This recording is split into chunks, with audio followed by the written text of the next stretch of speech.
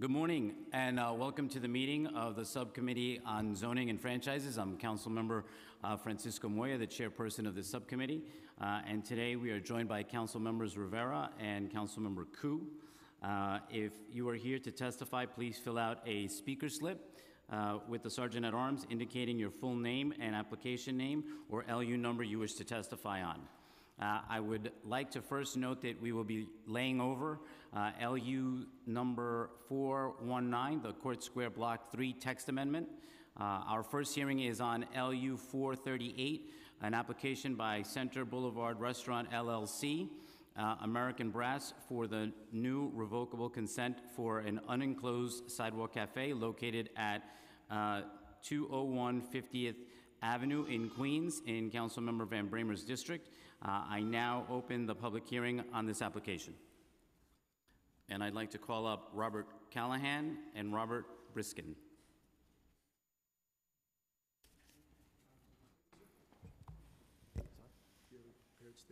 I do.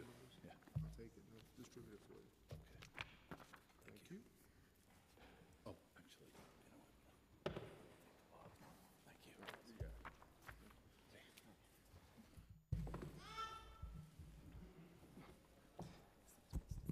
Thank you, Mr. Chairman. Thank you. Council, please swear in the panel. Please state your name as part of your response. Do you swear or affirm that the testimony you are about to give will be the truth, the whole truth, and nothing but the truth, and that you will answer all questions truthfully? I do. I do. Please state your name for the record. Robert Briskin. Mr. Chairman, at this time, I'd like to read a letter of agreement that was sent to Councilmember Van Bramer's office on June 18th, 2019. Dear Honorable Chair Moya and Councilmember Van Bramer, please accept this letter as confirmation of our agreement with you. As per our agreement with Community Board 2 of Queens on 6/20/2019, the Sidewalk Cafe seating on New York City property will be reduced from 24 tables and 86 seats to 12 tables and 48 seats. The hours of operation will be 11 a.m. to 10 p.m. Sunday to Thursday, and 11 a.m. to 11 p.m. on Friday and Saturday. These are the hours agreed to with the Community Board at the hearing. We did not propose later hours. The new plans and compliance checklist showing 12 tables and 48 seats has already been submitted to the New York City Department of Consumer Affairs. We will store all the Sidewalk Cafe furniture against the restaurant facade on our private property at night. If anything else is required, please contact my representative, Michael Kelly, at 914-740-3580. Sincerely, Robert Briskin, member.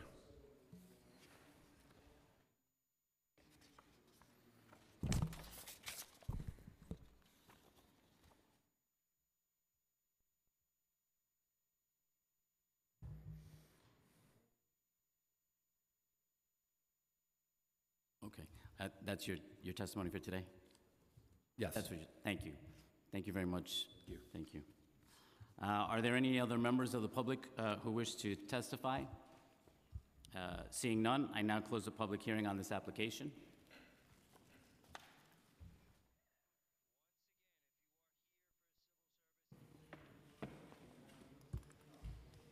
We will now turn our public hearings to our next hearing, which is on LU number 470 for the 76 Drive and Austin Street rezoning for property in Councilmember Kozlowitz's district in Queens. The applicant seeks approval of a zoning map amendment to rezone an existing R2 zoning district in the neighborhood of Forest Hills as an R32 district. The proposed action would facilitate the legalization and expansion of use Group 4 medical offices within existing buildings located at 111-04 76 Drive and 11103 77th Avenue. I now open the public hearing on this application, and I'd like to call up Richard Lobel and David Rosenberg. Thank you. Council, if you could please swear in the panel. Please state your full name as part of your response. Do you swear or affirm that the testimony you're about to give will be the truth, the whole truth, and nothing but the truth, and you will answer all questions truthfully?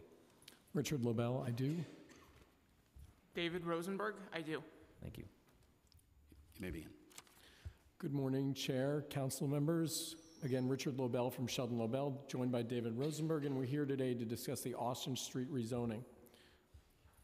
So as you can see from the circled area on the map, this district is currently zoned R2 and is bordered on the west and south by an existing R6 district. The district was rezoned in around 2000 as part of the Q Forest rezoning. And as you can see from the highlighted area on the tax map, the zoning district that is sought is an R32. Very simply, what this would do would be to allow existing non-conforming medical office located within both Lot 1 and Lot 61 as part of the rezoned area to become conforming uses under the R32. You can see the land use in the area reflects both larger density R6 buildings to the west and south, as well as to the more single-family character of the area to the north and east. The area is also encumbered by restrictive covenants so that on this block within the R2 district and within the proposed R32, there would be no multifamily buildings allowed. This is pursuant to longstanding restrictive covenants. So the medical office that's existing there amounts to roughly 1,600 square feet in each of the two buildings. The community board was very much in favor of this, voted 34-2 in favor. That was Community Board 6 in Queens. And this approval was, again, issued by the Queensborough president as well as the City Planning Commission. The R32 here is seen as appropriate for two reasons. The first is that this will allow the conforming use at the property from an existing non-conforming doctor's office, so it will allow this to become conforming, as well as the fact that it serves as a decent buffer between the lower density R2 and the higher density R6 to the south and west. I'd also note, of course, that with regards to the zoning calculations, and we throw the table up on the screen right now, there are no basic bulk differences between the R2 and the R32. So the 0.5 FAR for residential remains the same. The 1 FAR for community facility remains the same. Really, other than slight variations in height and setback, the major difference here is for us as medical office, as the R2 does not permit doctor's offices and the R32 does. So as was discussed fully with the community board, this is really a rezoning to allow for an expansion of this single non-conforming use. And we'd be happy to answer any questions regarding our presentation. Thank you. Just one quick question. Are there any planned changes to parking on the site? There's an existing parking area between the buildings.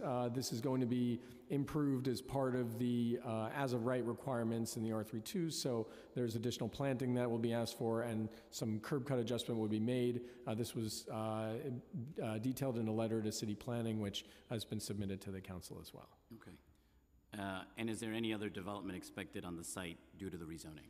No, there is none. The real advantage to the applicant here is that they'll be able to expand within these existing buildings. Right now, they can't even allow for back office space to occupy any additional square footage without allowing for a change in the zoning district. So we've gotten a really good response. The doctor here, Dr. Manuel, is a valued local surgeon. He's an orthopedic surgeon. He's got a wonderful practice and works closely with several local hospitals. So everyone's been really positive about the rezoning. Great. Thank you very much. Thank you, Chair. Thank you. Good seeing you. Thank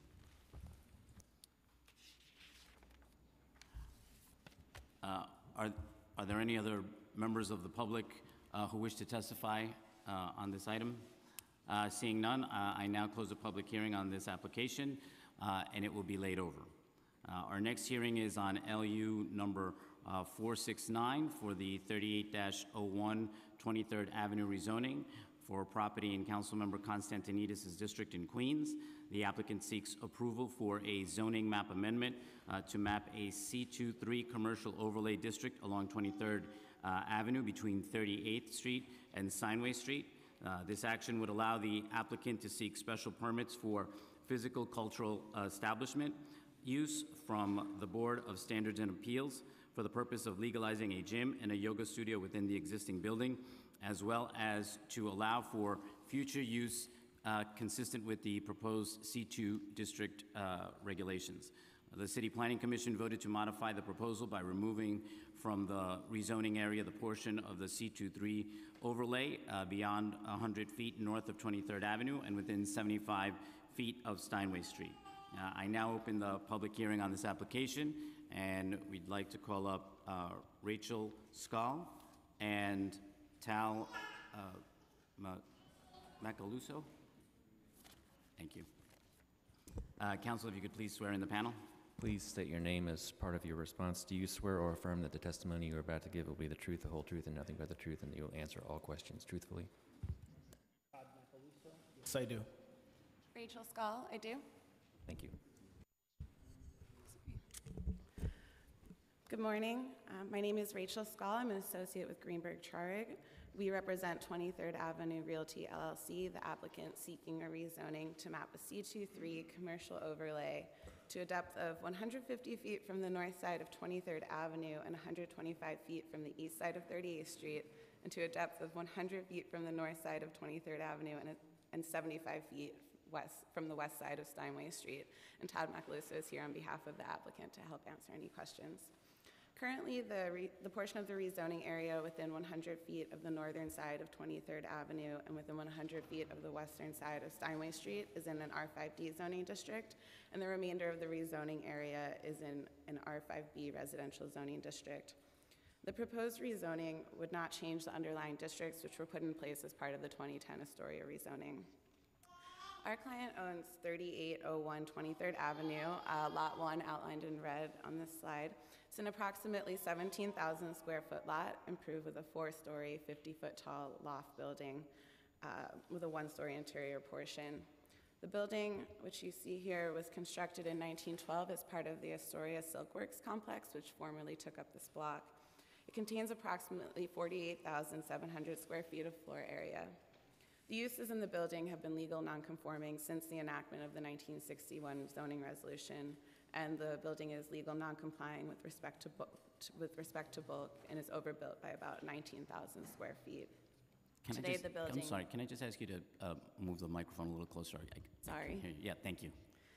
Today, the building contains a mix of residential and commercial uses, including offices, music rehearsal and production space, acupuncture, tattoo artist, a CrossFit gym, and a yoga studio. It's a bit of a local office park in there.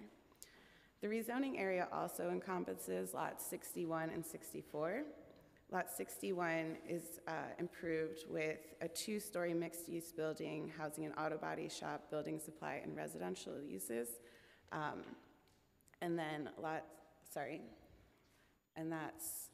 That's the black and yellow auto body entrance you see right there, as well as the building on the right in this photo.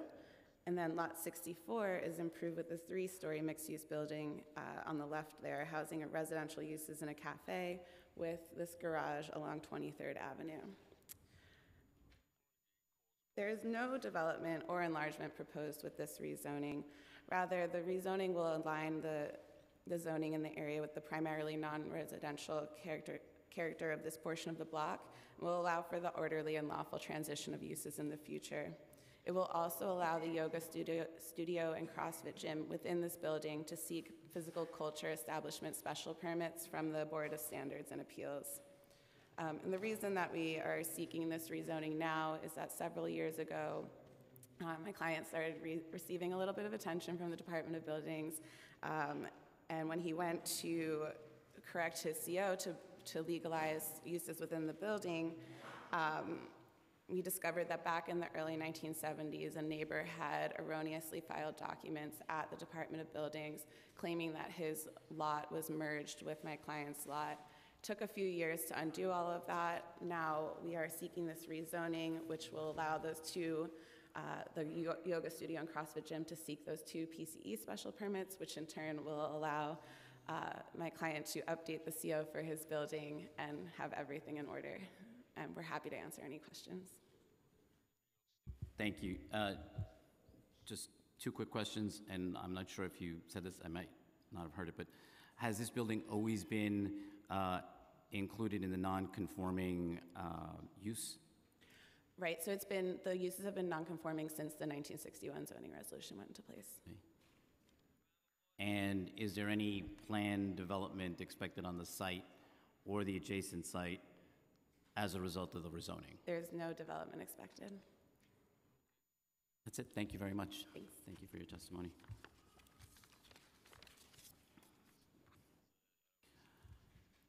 Are there any other members of the public who wish to testify?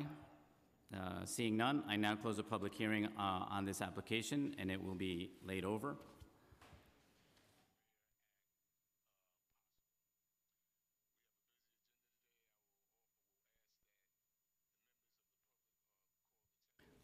Our next hearing is on LU number 466 for the 115 West 18th Street Garage Special Permit for property in Council Speaker Johnson's district in Manhattan.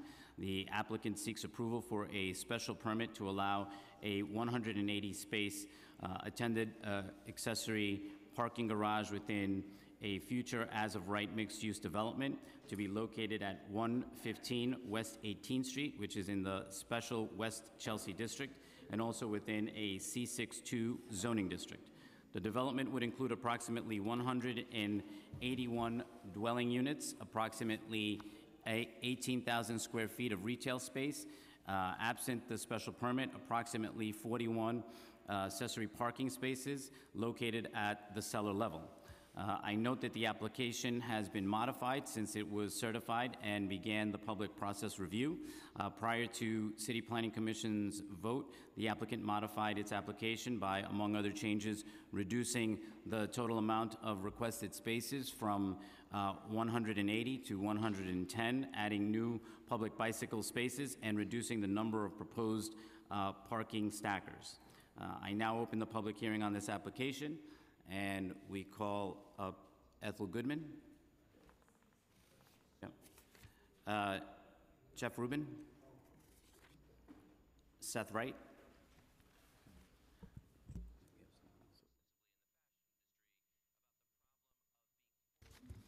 And counsel, can you please swear in the panel? Please state your full name for the, as part of your response. Do you swear or affirm that the testimony you are about to give will be the truth, the whole truth, and nothing but the truth, and that you will answer all questions truthfully? Ethan Goodman, I do. Seth Wright, I do. Betty McIntosh? And Jeff Rubin, I do. Ms. McIntosh, sorry, if you could fill out a speaker card and submit it to the Sergeant at Arms. Can you fill out, I need you to fill out one of these, if you could. Are you talking to me? Yes. Yes, I filled one out. I gave it to the officer. Oh, sorry, it was marked incorrectly. Oh, got it. Oh.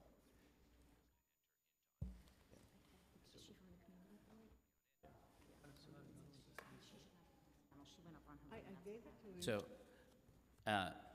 Ms. McIntosh, we will bring you up at the next panel. These are the presenters for the proposal, and then we'll bring you and any other member of the public that is testifying in support or in opposition right after. Okay. I also want to tell folks, please wait until we call your name before coming up to the panel so we can avoid the confusion. Thank you. Okay, good morning, Chair Moore, council members. Thank you for having us today. My name is Ethan Goodman. I'm with the firm of Fox Rothschild, and we represent the applicant for a accessory parking garage at 515 West 18th Street. The site is located on the corner of 10th Avenue and West 18th Street and extends to West 19th Street in places as well. Currently, there's a 181-unit building under construction. Zoning permits a 41-space accessory parking garage here as of right. And by way of background, the site was substantially excavated to remediate contaminated soils pursuant to a New York State brownfields cleanup program. As a result, this resulted in a substantial amount of removal of soils and excavation, which left us with an approximately 36,000 square foot excavated cellar space that needed to be programmed. Because the floodplain here is fairly high, it makes the cellar unusable for a lot of uses, retail and amenity, and we determined that parking was really the most viable and appropriate use of the cellar. So pursuant to the special permit we're applying under, there are certain quantitative findings that have been established to ensure that the number of spaces you're requesting is appropriate. And one of those is looking at the neighborhood vicinity and how many parking spaces have been developed in the past 10 years versus the number of residential units that have been developed. This is somewhat different than the regulations that were in place before the special permit was passed, with the intention that some of these special permits were intended to serve not necessarily just the building, but also the larger neighborhood, given that some of those buildings would not build their own parking. And so we looked at that, and I'm joined by Jeff Rubin at Philip Habib and Associates that did the parking demand study. And we determined in the past 10 years, in an approximately 7-block radius, there are over 2,000 new residential buildings that were developed, yet only a net increase of about 77 residential parking spaces. This translates to a 4% residential parking growth ratio, and the special permit allows for the application of spaces to fill up to a 20% target for the neighborhood. So it's currently substantially below that. And what's happened in the last 10 years in the neighborhood is that a lot of these units are in buildings that built no parking whatsoever. And so we saw at least about 20 buildings constructed with over 500 dwelling units that had no parking. And that means that new residents that generally own cars at a ratio of about 1 to 4 brought over 500 additional cars into the neighborhood in the past 10 years. And so our initial application requested an increase of 141 spaces over the as-of-right 41 spaces. I'm sorry, the math is off, 139 spaces. And that would result in a 180 space overall garage.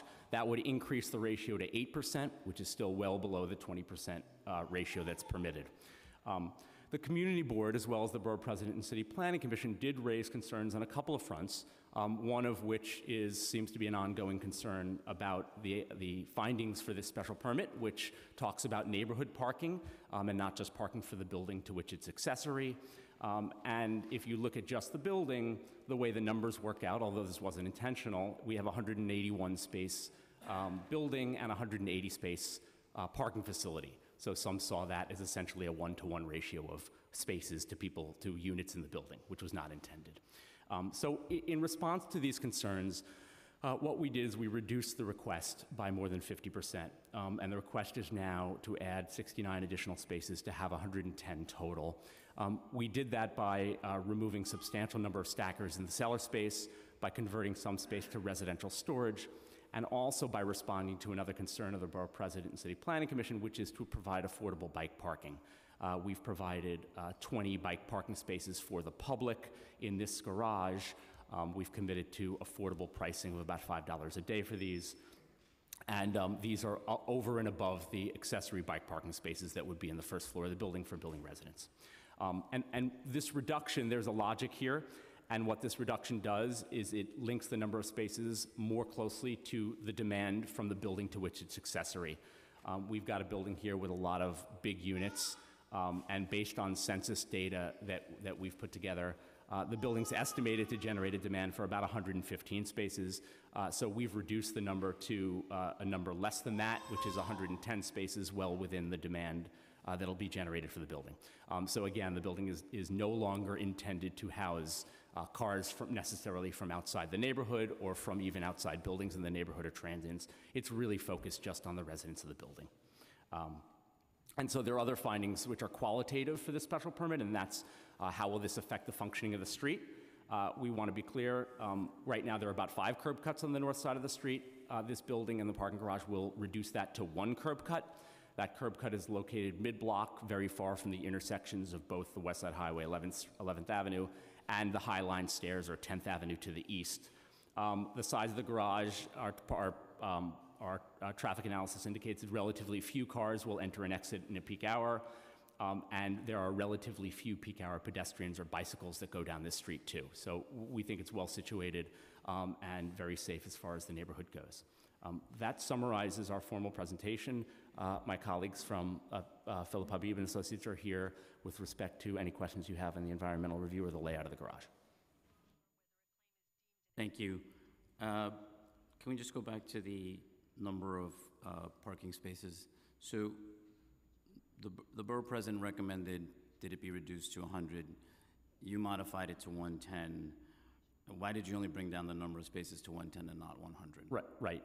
We wanted to make sure our modification was rooted in sort of something that, not just an arbitrary modification, was rooted in methodology that would tie it closely to the demand from the building. And we really pulled census data on the demand from the building and got to a number that's closer to about 110. There is a second component here also, and that's that another recommendation of the borough president's was that we employ we try to get in a car share service. I think she phrased car share or car rental. Right. We'd still like to do that, We know car share services, while the zoning permits up to 20% of the garage to be used for car share, typically car share services such as Zipcar and others don't really want as many spaces as that. They usually want closer to maybe 6 or 8 or 10 spaces. So we wanted to give a little bit of room, even above the 100, to be able to continue to pursue car share for this garage, although we can't commit to that today because we don't have a deal with a car sharing service, but there is a little buffer in there for that. So go back to your methodology Right. for coming up with this. You said you did a census study, That's right. and can you tell me a little bit about that? Sure. Yeah. So census data there are some crosstabs on census data, and they've got a subset of data from the American Community Survey that basically assesses availability of vehicles to people who live in census tracts. So we looked at the immediately surrounding census tracts, and we looked at, I'll go back to the page that shows it. This 181-unit building, while overall census tracts in the area have generally a ratio of between 26 and 35% car ownership, our units are very heavily weighted towards large units that would house families, and census data really shows as the number of people in the household increases, the percentage of car ownership increases substantially as well. And so we cross-tabbed it with both size of units and also generally household incomes. Slightly more affluent incomes tend to have car ownership at a higher level too. And so processing that data together with this particular building, not just applying a generic number to the neighborhood, really gets you to a number that, really a conservative number of 115. It could likely be higher than that, but that's a conservative number. Okay, thank you. And are there any, or I should say, what other as-of-right uses did you consider for this space, and why weren't they viable? So there are not a lot of as-of-right uses you can put in here because of the flood regulations without essentially dry flood-proofing this entire area and having it in a bathtub. You can put in certain amount of residential storage, non-active uses. We couldn't put in a residential amenity space. You could put in some retail uses, but they'd really have to be limited to more retail storage uses. Active retailing spaces are held to a higher standard as well, so that was difficult. There's also a leasing difficulty with seller retail space in the area as well. And so, initially looking at also what's happened in the neighborhood in the past 10 years, there really seemed to be a lot of people bringing cars into the neighborhood, so it really seemed to be a use that was in high demand. And so we went with parking, and we think it would be very difficult to occupy the space with too much more use as far as residential storage that would actually be utilized. Okay, thank you. Thank you. Thank you very much for your testimony.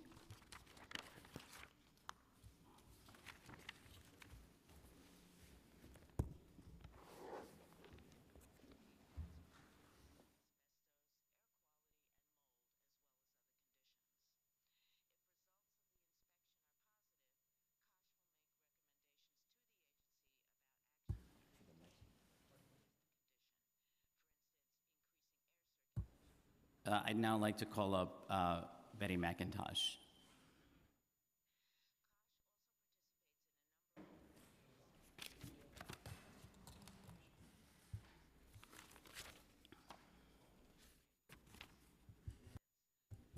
Good morning. Good morning. My name is Betty McIntosh. I am co-chair. Can you just make sure that the microphone is turned on? Oh, okay. There you go. How's that? Better? That's perfect. Okay. Thank you. I'm still Betty McIntosh. I am co-chair of the Manhattan Community Board for Chelsea Land Use Committee. As stated in our March 14th letter, the board recommends that the application for the special permit for additional accessory parking at 551 West 18th Street be denied.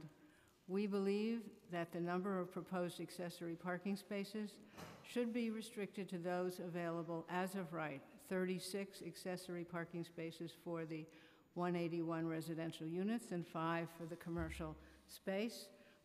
Certainly, the City Planning Commission's reduction to 110 spaces is in the right direction. That is 69 spaces more than what would be permitted as of right. The additional parking, we believe, would negatively impact the neighborhood character. The subject building is in the center of tourist destinations between Highline Park, the Hudson River Park, and Chelsea Piers. Art galleries and the Whitney Museum are nearby. The existing streetscape is not car-oriented. Thousands of visitors come to see these attractions and walk from nearby public transit or bike or ride bicycles. The board is concerned about the increasing traffic created by new residential developments in West Chelsea. For example, just south of the subject site, construction is to be completed in 2020 for 2 interconnected towers with 236 apartments and a 137-room hotel. There will be driveways entering mid-block on West 17th Street and 18th Streets for that project.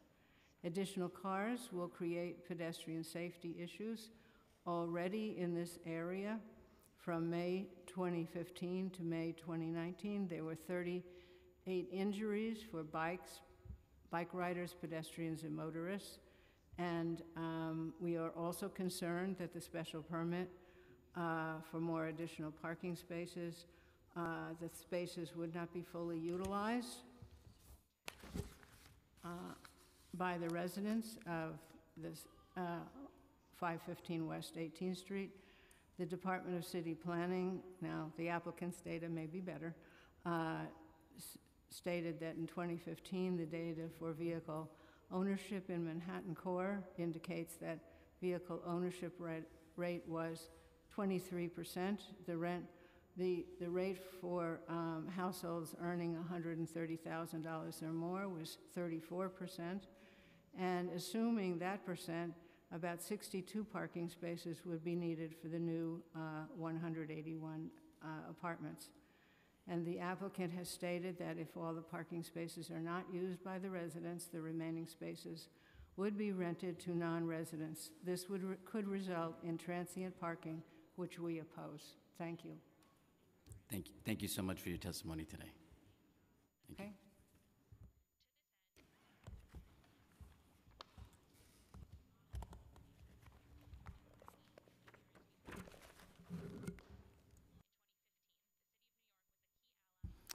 Are there any other members of the public who wish to testify on this item?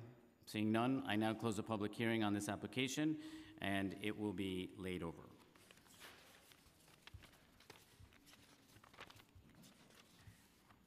Our next hearing is on LUs numbers 464 and 465 for the Kisena Center rezoning for property in Councilmember Koo's district in Queens. The applicant sought approval for a zoning map amendment to rezone an existing R32 district to R7A and R7A C23 districts, as well as a related zoning text amendment to establish a mandatory inclusionary housing area with MIH option 2.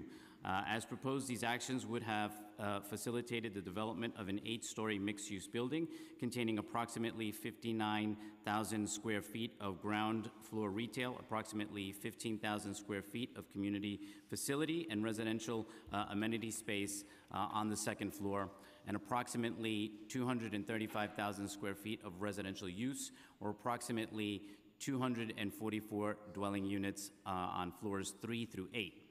The City Planning Commission voted to modify the proposal to change the proposed R7A C23 zoning district to an R6A C23 district. The Commission also modified the application to reduce the zoning boundary lines from a distance originally ending at LeBron Avenue to the distance of 365 feet southeasterly of Holly Avenue. I now open the public hearing on this application, and I'd like to call up Jody Stein, Nicholas Brown, and John Clifford. Oh, yes. And before we swear in the panel, I would just like to turn it over to Councilmember Koo for his remarks. Thank you, Chair Moyer. Yeah. Hello, everyone. Yeah, welcome to City Hall. And I believe many of you, this is the first time you're here. and also the first public hearing you attend. And we also want to welcome a newborn, not a newborn baby, a baby here too. This is her first time in the city government building. I'm Councilmember Koo. We're here today to discuss the rezoning of the 46-15 Kisena Boulevard by Kimco Realty, who proposed to upzone the property to R6A with a C2-3 overlay. This location at Harley Avenue and Kisena Boulevard is a dividing line between high-density downtown Flushing and the low-density neighborhood of Kisena Park. On the north side of Harley, we have a 7-story building, so I can certainly see why one might think the south side of Harley could have a similar scale. My issue with this project is that while the location may serve as the gateway to downtown Flushing, the other side is low-density residential homes a few stories high. We rezoned Kisena Park in 2005 in an attempt to keep the area's residential charm. We have to draw the line somewhere, but if we keep moving the goalposts, eventually we will run out of fuel. I do worry about this. We set a precedent by extending downtown Flushing's footprint past Harley. We encourage contextual development in Flushing, and I commend the developer for meeting the civics and the residents of the community board and for continuing making adjustments along the way. So we would like to hear from the public on this project. I want everyone for coming out today. Thank you. Thank you, Councilmember Koo. Council, if you could please swear in the panel. Please state your full name as part of your response. Do you swear or affirm that the testimony you are about to give will be the truth, the whole truth, and nothing but the truth, and you will answer all questions truthfully? Jody Stein, I do. John Clifford, I do. Nick Brown, I do. Thank you. Thank you. You may begin. Thank you. Good morning, council members. This project, we hope to, for Casino Boulevard, we hope to be responsive to the community and the council members' concerns. My name's Jody Stein. I'm Land Use Counsel from Herrick Feinstein. Sitting to my left is John Clifford from S9 Architecture, and to my right is the applicant, Nick Brown from Kimco. I'd like to just turn it over to Nick Brown for a few minutes to talk about the property and Kimco in general. Good morning to the chair and council members. Thank you for your time today. We appreciate it. Thought it'd be helpful just to start off with a few quick words about who Kimco is as a company. Had the opportunity to meet many of you, and some of you are familiar with Kimco, but for those of you who aren't, thought it'd be helpful to give a little bit of context. Kimco has been in business for over 60 years. We are owners and operators of shopping center properties and mixed-use properties throughout the country. We own over 400 properties, and although we do have a national footprint, we are very much a local company as well. We are headquartered about 15 minutes east of the subject property that we're going to be talking about today. From a general standpoint, our strategy as an owner is always to take a look at our existing properties and figure out how can we make them better? How can we improve upon them from what they are today? And throughout that process, we're always looking from a general standpoint to try to create an environment that's more vibrant, that's clean, upscale, something that's more modern, and a place that creates a cohesive sense of community. A place where people can live, they can shop, and they can work there as well. What we found is that historically this has been a mutually beneficial strategy, not just for Kimco as far as our objectives, but what this does is it also benefits the surrounding community, it benefits the residents, and it benefits the local businesses as well. One other important point to note is that Kimco from a strategy, is also a long-term holder of our properties. That's especially true for properties that are located in large markets like New York City. There are many properties that we've held for 30, 40, 50 some odd years, and the reason why I think that's important to mention today is, as you'll hear as Jody and John get into it a little bit further, is that when we look to design this property, we need to make sure that it makes sense not just for day one. That's the perspective of someone who's looking to sell out of a property. They want to build it, develop it, and flip it. For us, we want to hold it long term. It needs to be a site that is appropriately designed, it's convenient for the shoppers, and it satisfies the needs of the community. So I think you'll hear some of how we approach that today. As far as this specific site, this is a property that we have purchased roughly 10 years ago, and we've held it since. We haven't had an opportunity until today to redevelop the site because of the existing lease terms, but now that those leases are expiring, we have this opportunity in front of us to move forward with the project that you'll hear about. And when we sat down and worked with John and his design team, we challenged them with a few different objectives, and the first thing that we looked to and asked John and his architecture team to try to address were some significant design flaws that existed on day one when Kimco acquired the property. We looked at the site and we recognized, and these are some of the themes that Jody will speak to a little further, but first and foremost, the access to the site does not work very well as far as cars pulling into the property. It's not easy to get in and out, and what that does is it tends to create a traffic backlog out onto Casino Boulevard. So we came up with what we think is a pretty good solution to address that access issue. We also recognize that from a pedestrian standpoint, people trying to access the storefronts from the sidewalks, not always easy to do. You're trying to navigate between cars pulling in, cars parking, trucks moving around. So we realize that there's an opportunity there to make this a much more welcoming environment for the pedestrians and people looking to get into the site by foot. And then finally, we also recognized, and part of this came from talking to the local neighbors here, that there's a real incompatibility that exists in terms of the rear of the shopping center and the residents that directly abut it.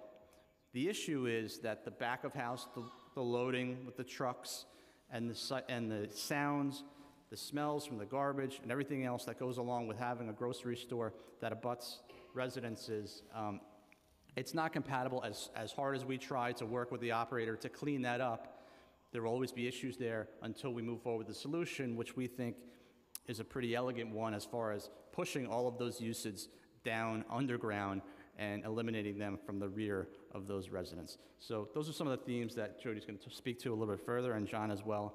Again, thank you for your time this morning, and with that, I'll turn it over to them. So good morning. As we look at our first slide and we look at the project site, along Casino Boulevard, you'll see to the north 45th Avenue. In between 45th Avenue, the project, and Holly Avenue, the project starts for the boundary line, and it goes to almost the middle of Holly to Laburnum, and you'll see the casino is a north-southbound traffic road. As we go on to the next, you'll see when we were originally certified with our plan and we were working with city planning for approximately 3 years on coming up with a proposal for this rezoning area, we started with city planning at an R7A. After speaking with the community and many different land use meetings at the community board, and the community board meeting and the borough president meeting, we have reduced the size of the rezoning area to remove the lot that's at the corner of Laburnum and Casino Boulevard, which was a problematic property according to the community board, and we also went from an R7A to an R6A. So the commercial overlay remained the same, but we downzoned ourselves based on community input and made the rezoning area smaller. This is a view looking north on Casino.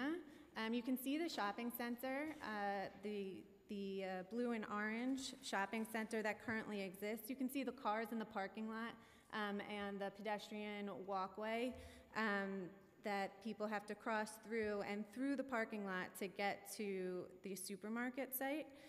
You will also see, as you look north on Casina, there, and part of the rezoning area, there is a 5-story and 7-story building that will come into compliance with this rezoning, and that is just north of Holly Avenue. And past the rezoning area, which you can also see, there is a 12-story and 8-story building on the same block south of 45th Avenue that also exists, and you can see in that picture.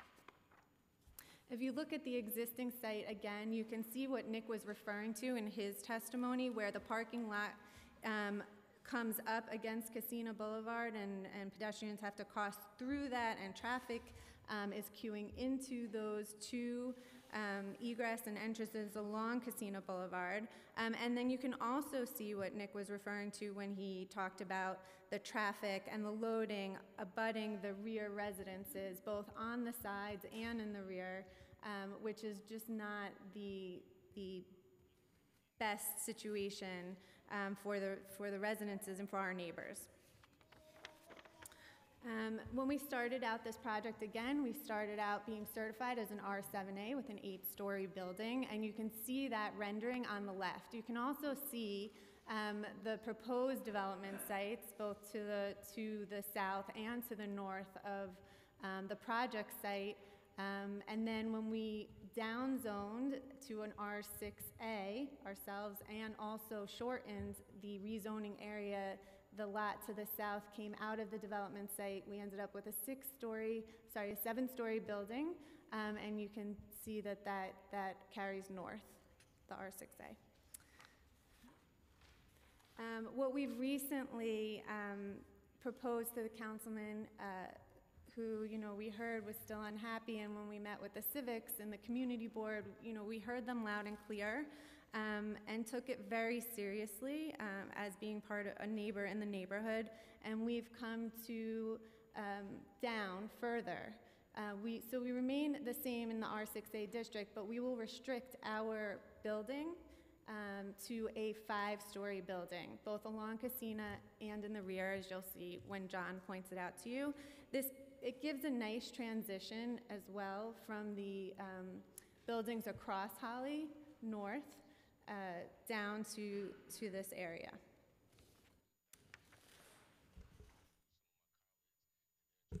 Good morning.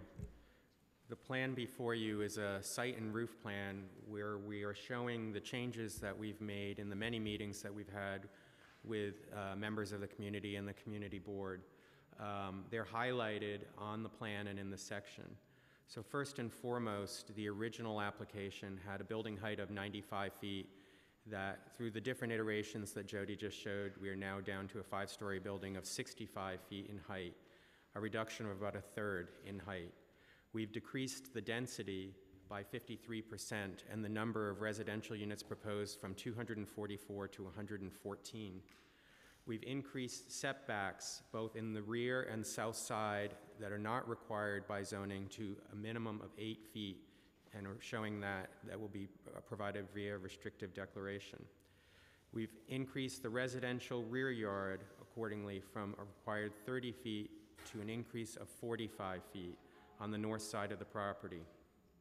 We've also located the towers particularly on the north side so that we could increase the rear yards of the Holly residents to increase the distance of the 5-story tower from 30 feet to 65 feet, shown over here.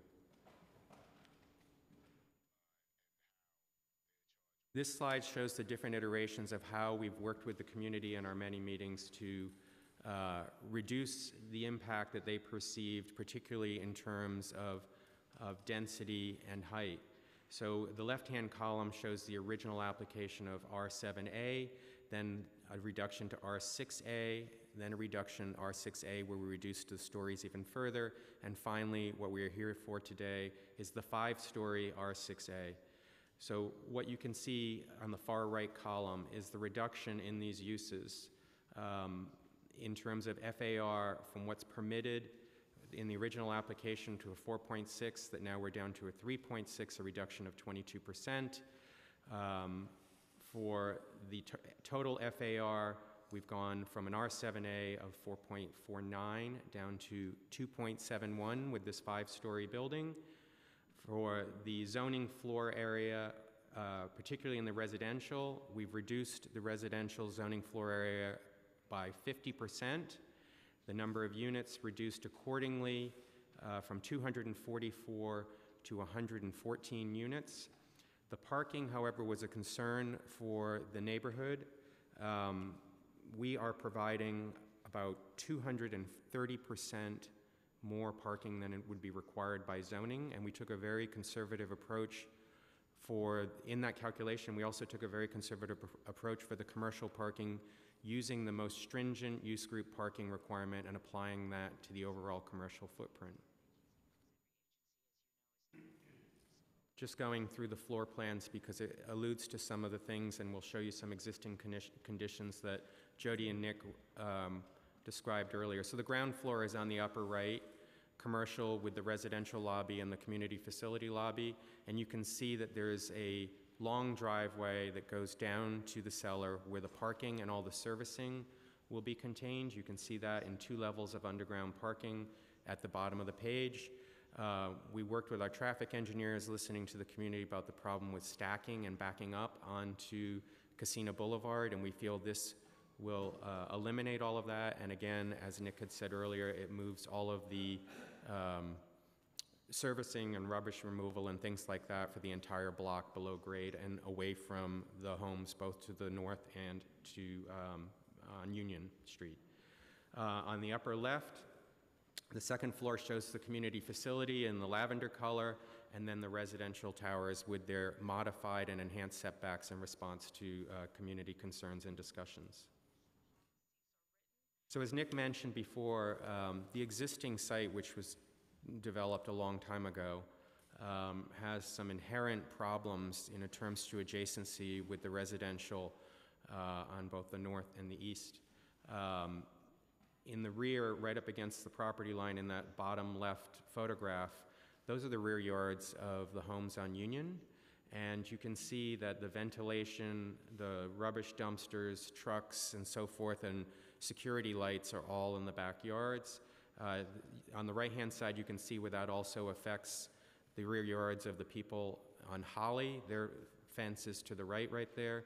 And you can see the existing section on the top that it literally has the trucks and dumpsters right behind a 6 or 8 foot high fence on the rear property line. This will all be moved underground, so there'll be no noise, light, or odor that would affect the adjoining residences. And then we've been working with members of the community immediately adjacent and how that treatment can be done because their yards abut.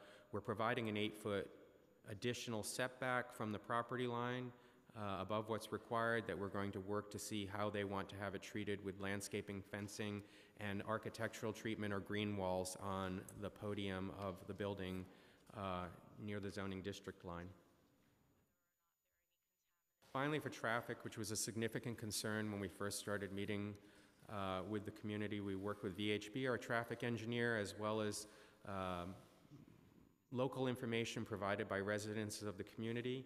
So as you saw earlier in the existing slide, there are 2 existing curb cuts onto Casino with no throat for stacking as cars enter and exit the parking facility. We are eliminating one of those curb cuts up at Juniper and adding an on-street parking space, which is also a concern of the community, and then having only one entry into the new development at a new signal at Calmia with that long throat that brings all of the parking and service down into the cellar, so both inbound and outbound have about 300 feet of stacking in both directions. The other thing that does is Calmia currently has a pedestrian crosswalk across Casino, but no control for pedestrian crossing. This signal will allow a safe crossing of Casino, and of course we're adding another crosswalk on the south side of Casino. As you head north on Casino on the Laburnum side, We are adding a right turn only lane between Laburnum and the new signal so that there will not be any stacking caused by turning vehicles going into the project from the south. And then additionally, coming from the north, we are eliminating a few on-street parking spaces so that we can create a dedicated left turn lane so that southbound traffic can move freely and won't be hindered by turning vehicles, which exist now in this corridor between Holly and Laburnum. So that's what we wanted to eliminate. And this, again, was based on many conversations with members of the community, and concurrently we've been working with DOT. DOT seems to be very much in favor of this, and both conversations are ongoing. So the changes that we've made were in response to many meetings with the community board, many hours that we put in both the bulk, height, setback, the number of off-street parking spaces, the actual rezoning area, the reduction of the rezoning area, and traffic, which we really, as analyzed, should be better after the project is built with these changes that we work through with the community, which go above and beyond the typical mitigation measures that are required in a typical ULURP process. And working with the council member, the local council member, Councilmember Koo, it's been extremely helpful to hear from him and reiterate the community's concerns, which we hope we were responsive enough to. And the benefits for the neighborhood, which we hope that they see in the future, are the neighborhood investment, the job creation. We hope to utilize that community facility space with something useful and great for the community. The affordable housing, which we know is much needed. We've committed to a grocery store, to putting one back because we heard that that was very important for the community. We have improvements to the existing access and streetscape to get rid of that dangerous condition that exists now, and improvements to the rear yard conditions, which we hope will be beneficial for our neighboring residences. We went around the community and we were able to get 1,100 signatures from the local community, and these are just maps showing where those signatures came from in support of all the community members. And you can see on the right-hand side our project area and how close so many of these petitioners who signed the petition are to the actual project area. So we're so thankful for the support in the community. We hope that we've been responsive to the community board and the civic groups and the council member.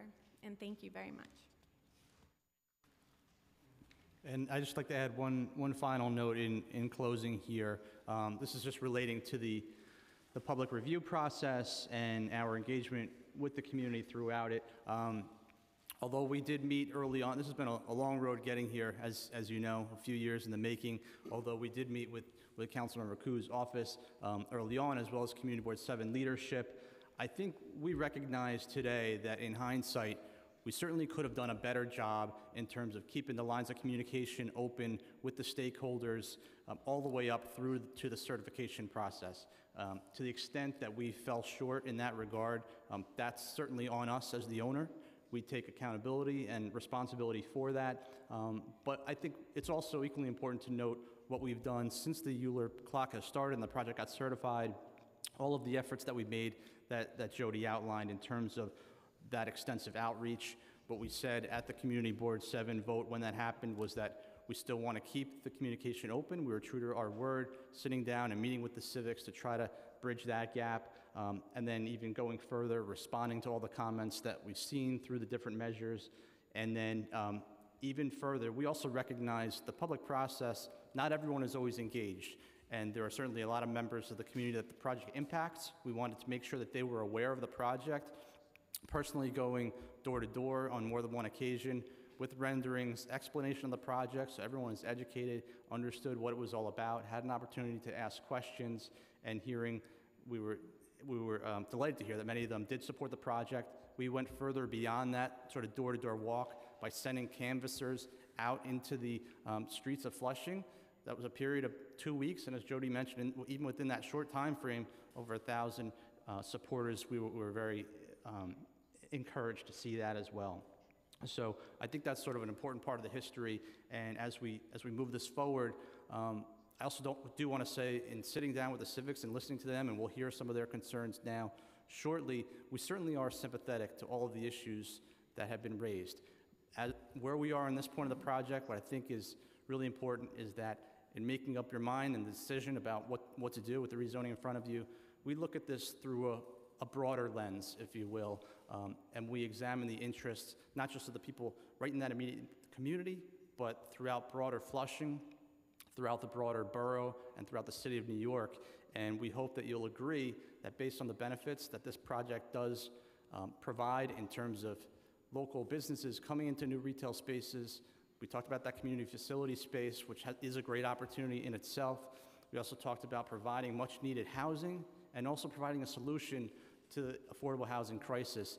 And when you examine all those benefits, we hope that you will agree that this is a project that really is in the best interest for the people of Flushing as well as the city. So with that, we thank you for your time and happy to answer any questions. Thank you. Just a few questions before I turn it over to Councilmember Koo. If we can just go back to the traffic issue. Can you just walk me through again the proposed traffic mitigation in the conditional negative declaration? And what other proposed mitigation strategies are you discussing with DOT? So the additional light is part of the mitigation members that were in the CND, and there were mostly just changes to the timing on the light, like seconds of how the lights change. That was most of the changes. We can have Alfred Young, who's here from VHB, answer that question more fully in case I missed anything, but I think that those were the changes within the CND, restricted declaration. When do you plan on getting resolution on the other strategies with DOT? So we started the conversation in March, and just submitted something recently and hope to hear back soon on that. But some of the, and they agreed to some of the daylighting, so removing some of the spots to allow for the turning lanes.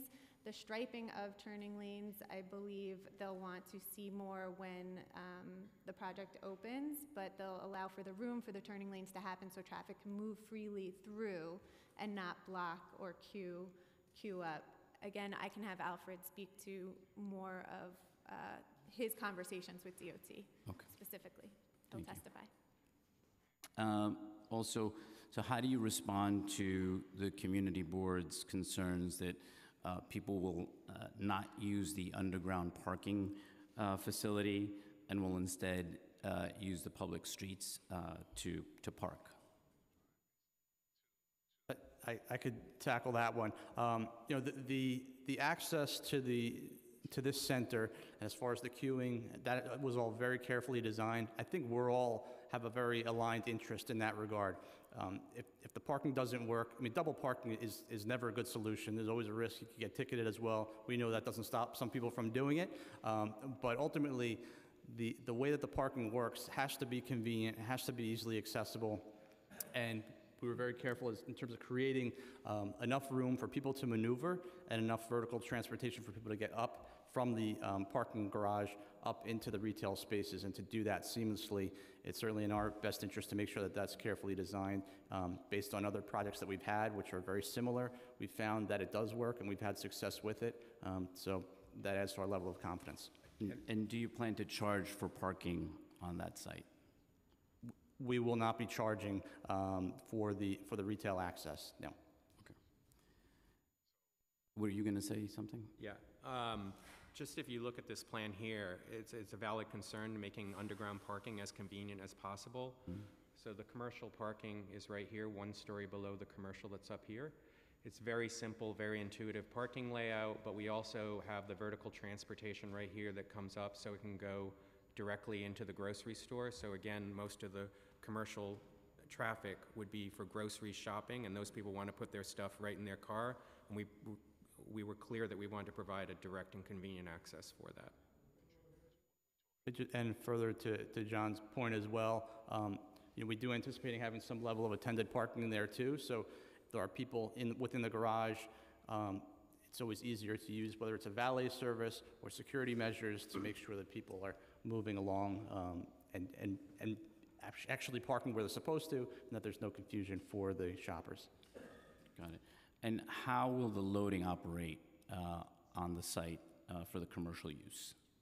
The loading on this, the screen that's up now, the trucks can come here and turn, and you see this radius right here. They turn here and they do one maneuver back up into the loading docks right here, and then there are freight elevators that bring it all up to the upstairs, whether it's residential or retail, and then they just drive straight out to the traffic signal and exit. And just so, for my understanding, there's enough radius for the trucks to turn in? Yes, they don't have to do what's known as K-turns Right. or anything like that. It's one maneuver, so it can be easily done, and on other retail centers with mixed-use parking, when we have, truck and customer traffic, we usually work with the operator to do the deliveries, in off hours, early in the morning, and not Saturday morning when there might be a peak.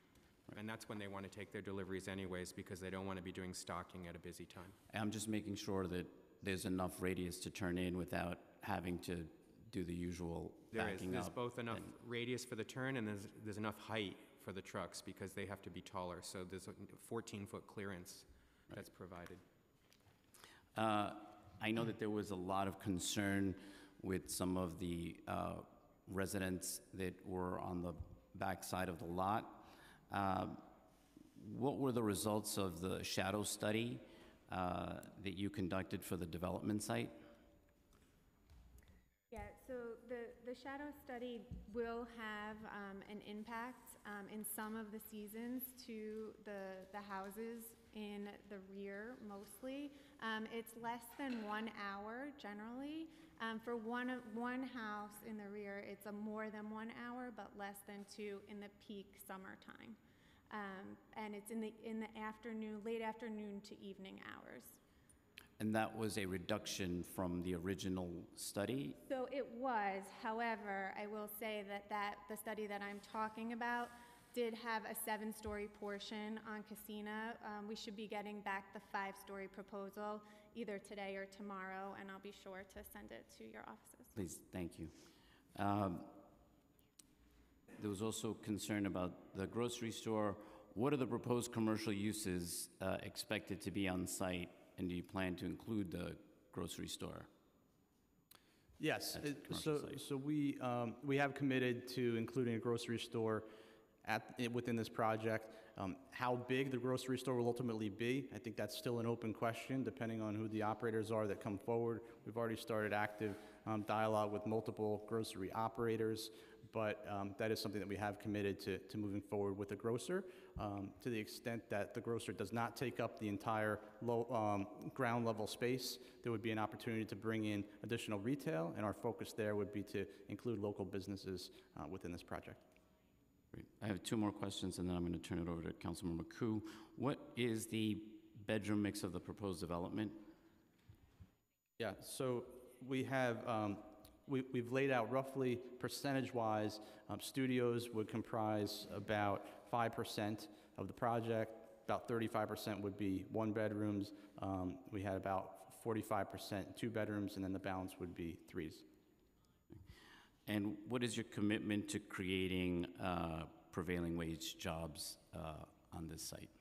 We committed to prevailing wage for the operations of the residential portion of the project. Great. Thank you very much. I now want to turn it over to Councilmember Koo for questions.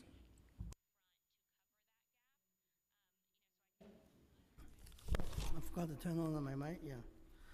Thank you, Chair Moyer. So, Nick, right, you're the owner, you're the manager of the company, right? I'm sorry? I forgot your last name, yeah. Yeah. I didn't. Your last name, yeah. He's asking your last name. Oh, yeah, my last name is Brown, yes. Okay. And I'm with Kimco. I'm here on behalf of Kimco, an employee of Kimco. You're here on And Kimco behalf is the of owner, Kimco. yes. Yeah. So how long have you been managing the property?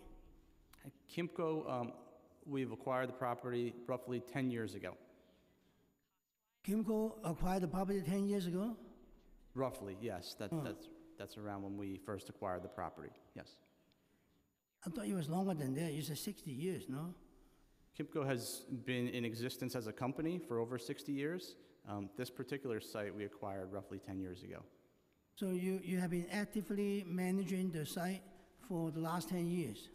Yes, Kimco has been, we serve as property management as well, and it's been about a 10-year period that we've been involved with this property. So on your document here, you show us on the back side of this, the property. Yes. It was very lousy, dirty, and everything, you know. So are you saying if this project, if doesn't move forward, you will keep the condition the same? Yeah, so the conditions that you're referring to, in many respects, you know, we have a lease certainly with all of our tenants, and the tenants are involved in bringing their trash out and coordinating the deliveries back and forth with the site. So throughout the lease, you know, we manage many aspects of the property, but as far as, you know, the trash, there's a trash removal process, but a lot of that falls within the tenant's responsibility as far as taking the trash out and how that's coordinated. We try to regulate that through the lease to make sure that that's done in a way that's appropriate, but that's an ongoing battle with tenants at any property, is how they're managing their trash. And so what we've said is with this property, all of those issues as far as the back and forth and challenging between the landlord and the tenant, and whether the tenant is complying and how well, we're able to solve all that by making sure that that trash happens below ground. Yeah, I'm saying to you that no matter what is the result of today's public hearing, I want you to improve the conditions in the back here, you know, because this is horrible. You know, some doors are broken doors or with no doors, and the trash all over the place. As a management agent, you're supposed to be responsible for all this. We hear your concerns. We could certainly try to do a better job with the tenants to make sure that they're adhering to the lease conditions and addressing the issues in the rear. And also, on the last page, here, talking about this project benefits, right? And you mentioned there will be community facility space. How can the community benefit this community space? Are you working with any nonprofit groups to use this space as senior centers or activity centers or anything like that? Or what's your plan on that? Yeah, so the community facility space is an interesting one. You know, initially that was presented on the plans. When we sat down with the community board, what we heard from them was that they were not interested in seeing any community facility space at all, based on what their perceived traffic impacts would be. And they said, would you consider making that residential and not putting community facility space in? And we said, we're flexible, we're open to do whatever is the will of the people, if you will. If you want us to take the community facility space off the plan and make it residential, we can do that. However, if it's your preference or the preference of the council that something happened with the community facility space, we're certainly here to satisfy that as well. In specific response to your question, I think where a lot of the focus has been is, and you hit the nail on the head, it's really those two uses. It's non-for-profit space, whether that could be office, as well as a senior center. We started down that road. That's something that we have additional work to do, and certainly within the next couple of weeks, that's going to be a huge focus for us. We would love nothing more than to work closely with your office to identify who the appropriate parties would be to bring into that space, and that will certainly be our intention in the very short term. Thank you, yeah. So you briefly mentioned the restrictive declaration. Can you please explain the restrictive declaration in detail for the community who is here today? Sure. So we have agreed to restrict the building to 5 stories in height. We've agreed to restrict the rear yard and the side yards to 8 feet not to start from 8 feet from the property line, so where the pointer is right now. We've also moved the residential legs back in the rear from the required 30 feet, additional 15 feet for 45 feet. And additionally, we moved the northernmost rear leg from what was originally 30 feet from the residential properties to the north to 65 feet from the property line. And yes, and the restrictive declaration would be recorded against the property, and no owner, whether it was us or an owner in the future, would be permitted to do anything but that. Okay. So how are you going to handle the increased traffic and increased pedestrian traffic, increased pedestrian traffic on Kissimmee Boulevard and on Harley Avenue? Because Harley Avenue is very narrow, right? And the next one is very narrow too. And we have buses going there, going through there. So it's already very hard for 2 big cars to drive at simultaneously with the 2 sides parking. So with the increase of like tenants to live there and commercial customers and residential neighborhood people, so you will create a much higher demand of the use of the roads. So how are we going to handle that?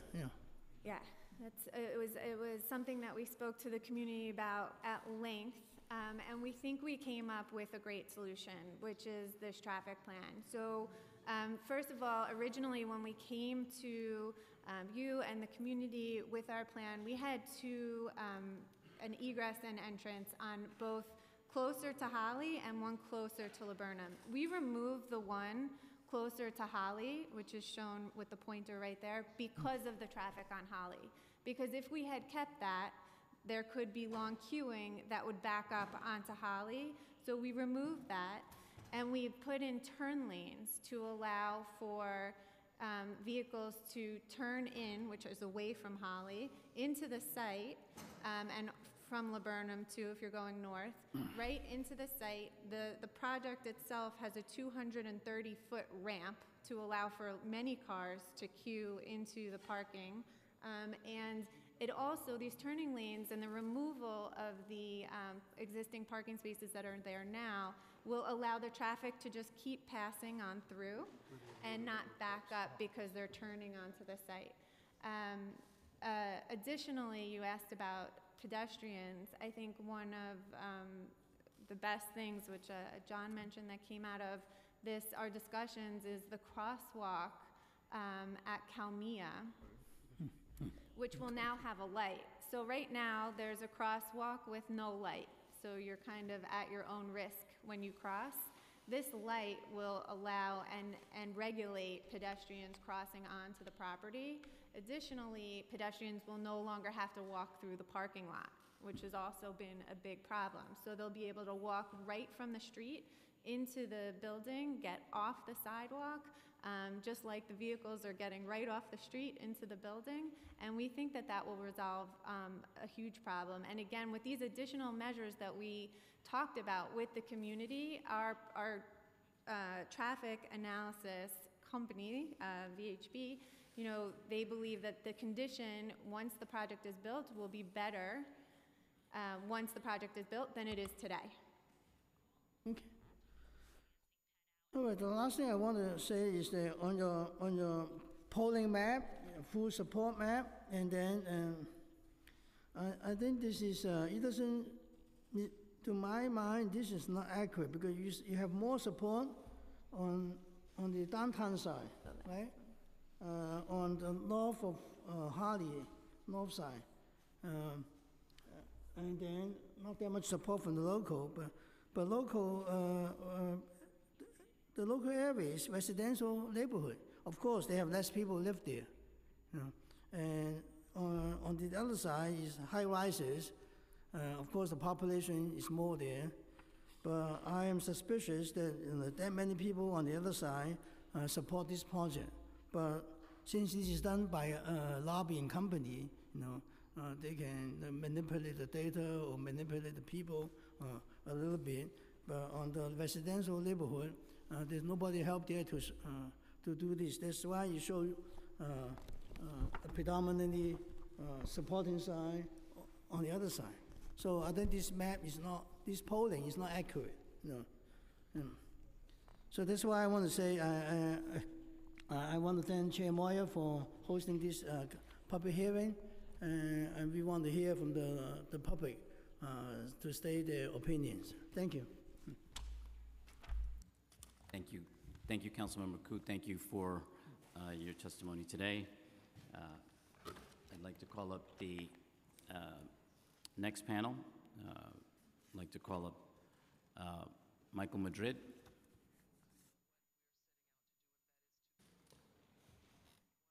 Jasmine Javier La Rosa.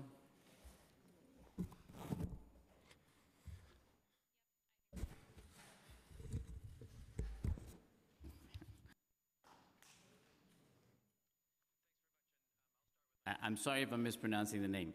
Udre Gutierrez and Martha Flores Vasquez.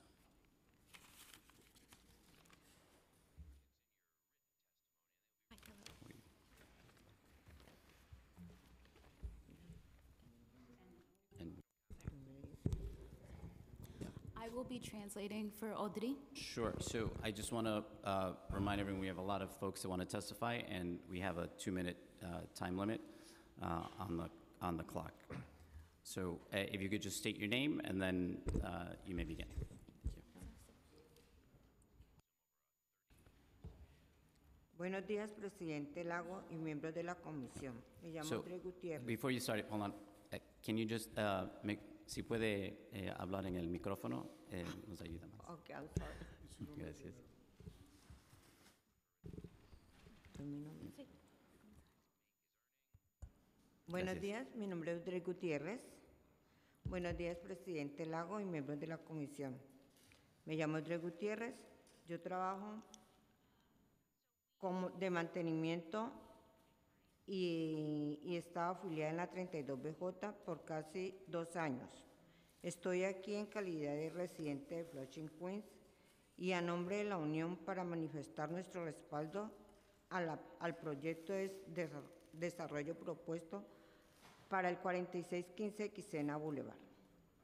Como residente de Flushing, me siento contenta de testificar hoy en respaldo de este proyecto, puesto que traerá tan necesarias mejorías en el vecindario de las 182 unidades creadas en este proyecto. Una tercera parte será viviendas accesibles. Necesitamos viviendas permanentes, accesibles y que permitan que los residentes actuales como yo podamos seguir formando parte de la comunidad.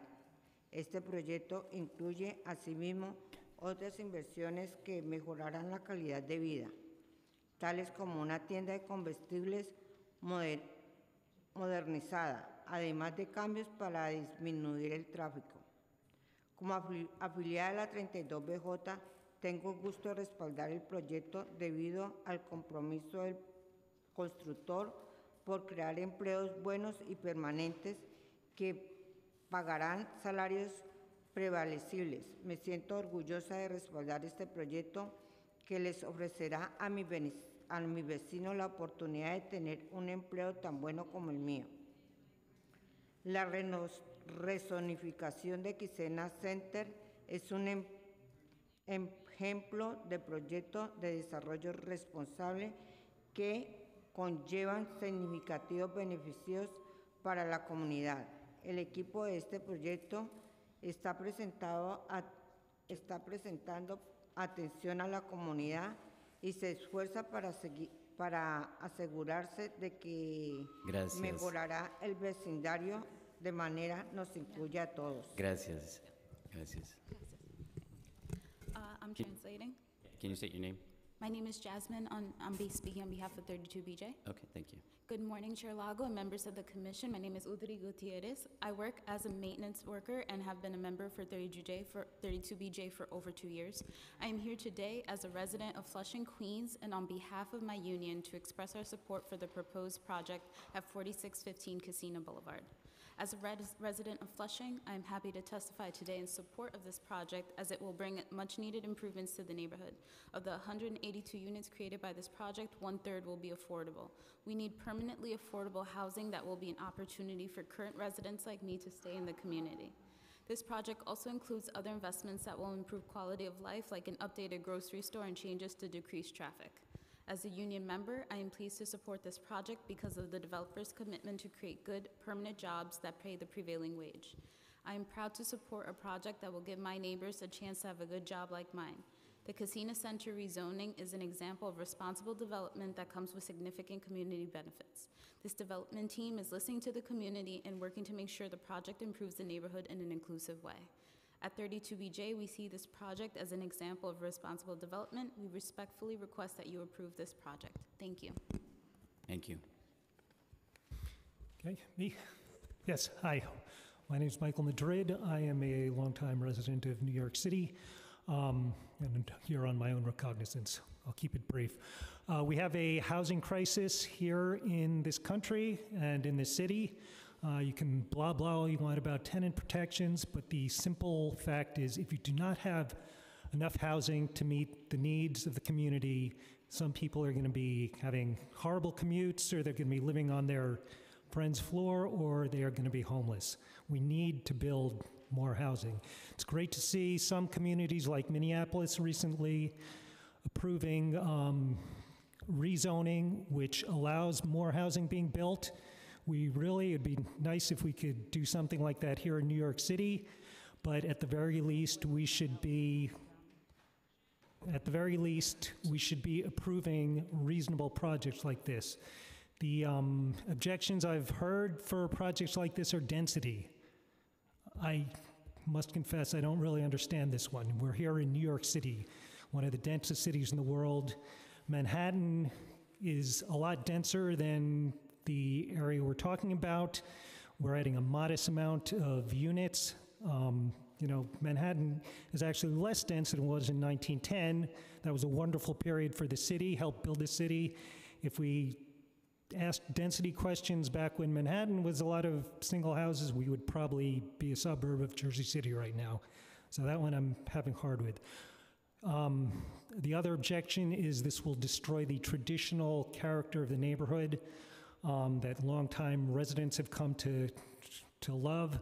Well, this is, a city of constant change. I would ask those longtime residents, at some point you were not longtime residents. You came here, you brought your energy, you did great things, and you've helped make this city the wonderful place it is. Please give this chance to new residents, build the housing they need, and let's continue to make New York City the vibrant city it has always been and one of the greatest cities in the world. Thank you.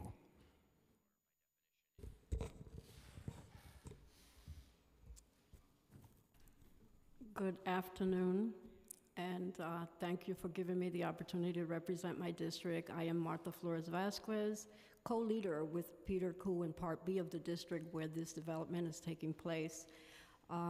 We are overdue for a bodega, a grocery store in my district, a supermarket. Everything is gone. The diversity of shopping is gone. And I came in here and I was asked if I was on Kimco's side, and I'm on the community side.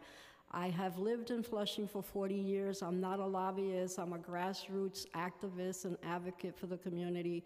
With all due respect to my constituents that are sitting over here, and I love them from the bottom of my heart, and I have been representing them, and I will continue to represent them on this issue, but I feel that this is a good proposal. I have a few bullet points. Because I had my granddaughter, I figured I'd get ready to do this in a minute. I am asking the subcommittee and Councilman Koo to please support the rezoning to improve the Casino Shopping Center. The development will provide an improved supermarket and retail shops and a mix of affordable and market rate apartments. for our quickly growing community. We need new retail space for local businesses, and a new improved grocery store with increased offerings would be very welcome. Affordable housing is greatly needed in our growing community, and I am pleased that 30% of this project will be permanently reserved at below market rent. I also believe we need the economic investment that this project will bring in a previously ignored section of the neighborhood. For homeowners in the neighborhood, I believe this improvement will increase in property values for surrounding homes and businesses. I am also glad that this project will create about 200 construction jobs and support many dozens of permanent jobs. Once the center is complete, Casino Boulevard is an appropriate place for this kind of development. Thank you, and it's an honor to be here. And to my constituents, I'm still with you. Thank you. But I think this is a good idea. Thank you. Thank you for your testimony today. Thank you all for being here. I'd like to call up the next panel. The next panel, Terrence Park, Jack Zhang, John Ha, and Wen Tao Zhao. Sorry if I mispronounced your name.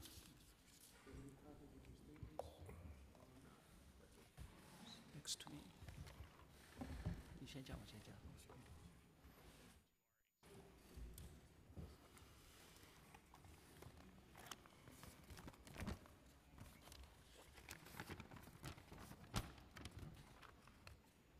Okay. So, let's begin with you, Terrence. If you could just state your name, and then you may begin. And then we'll go. My name is Terrence Park. My name is Jack Zhang. My name is Wen Tao Zhao. I'm John Ha. So why don't we start there? Yep. Okay. Good morning, ladies and gentlemen. It is a special honor for me to speak out my opinion here. I have lived in Flushing almost 20 years, and I have been doing business in this area over 13 years. My office is just 1 block away from this project. I love Flushing and want Flushing to develop responsibly and quickly. I strongly support Casino Center project for the following reason. First, the project will beautify this area. Most of the buildings in this area are over 60 years. Some are over 100 years. If you compare Google Maps 20 years ago with Google Maps now, I don't think you can see any difference. But during the same time, other parts of Flushing have undergone tremendous economic growth, spurred by commercial and residential development, which make this area a sharp contrast to the other parts. This area has been ignored for so long. Second, this project will provide 30% affordable housing, over 200 construction jobs, and some permanent jobs thereafter. Like most parts of New York, Flushing has affordable housing crisis, and more people are leaving New York because they cannot afford ever-rising rents. We need additional affordable homes this project will provide. In addition, many people living in Flushing, they are new immigrants. They need jobs. The project can create a win-win situation. The city can get badly needed affordable homes and a higher property tax. The local people can get jobs and increased property value. The developer can make some profit. Some opponents to this project said they don't need jobs, affordable homes. Their idea, I think, is very selfish. Third, the project can attract more business, investment, and people to this area. Why is Flushing a special, dynamic, and booming city? Because it's a long history of welcoming new residents. Even when the economy was bad in other parts, Flushing was always good because it's a constant influx of new residents. As a small business owner, I think deeply, more people, more business. Thank you. Thank you for your time. Thank you. Thank you. Yeah. Good morning, Councilman. My name is Wen Tao. I'm here today to express my opinion in favor of the casino project as both a college student and a Flushing resident.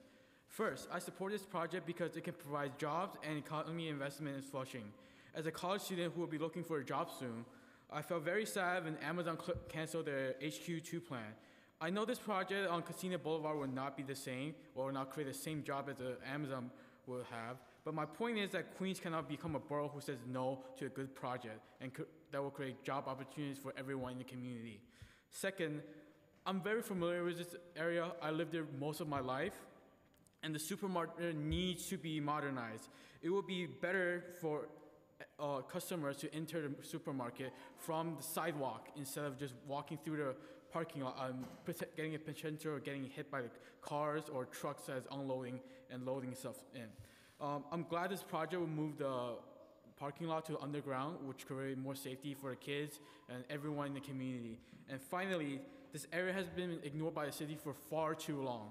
And I hope this project will be a good opportunity for everyone in the community to get developed and spur development into the whole area.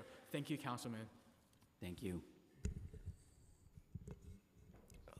Honorable Committee Chair Moya and Honorable City Council Member Peter Koo and distinguished civic leaders, good morning to all. My name is Terrence Park. I live in Flushing for 47 and going to 48 years. I'm a community person. I serve as a community board 7 member for 20 years, and I love my community, and I always has been standing up for the rights of entire community, not a portion of a segment in our community. I needed a courage to come forward today because I voted against the project, and I changed my mind now and supporting the project, which I go against the Community Board 7's decision and some civic associations' desire for the project. After I speaking with many people in our community, I found out most striking opinion in the community that is overwhelming individuals, residents in the community wants to have upgraded shopping mall. If there should be a shopping mall, they want the upgraded shopping mall, and they don't want to go all the way downtown Flushing. It's too much traffic, and it is a hassle to drive down there, and therefore they want their community to get to access to upgraded shopping mall, and that was the major desire for the most residents that I spoke with. And now Kimco is willing to and continue to willing to listen to the community and the city council member and civic association leaders to downsize and meet the needs for the community. I believe the committee should give a fair chance, and the civic association leaders should give a fair chance to the Kimco to meet in the middle ground and give them opportunity to meet the needs of the community so we all can meet the common ground for the community. Thank you. Thank you. I implore the committee to Thank you. Thank you for your testimony. get over. Thank you.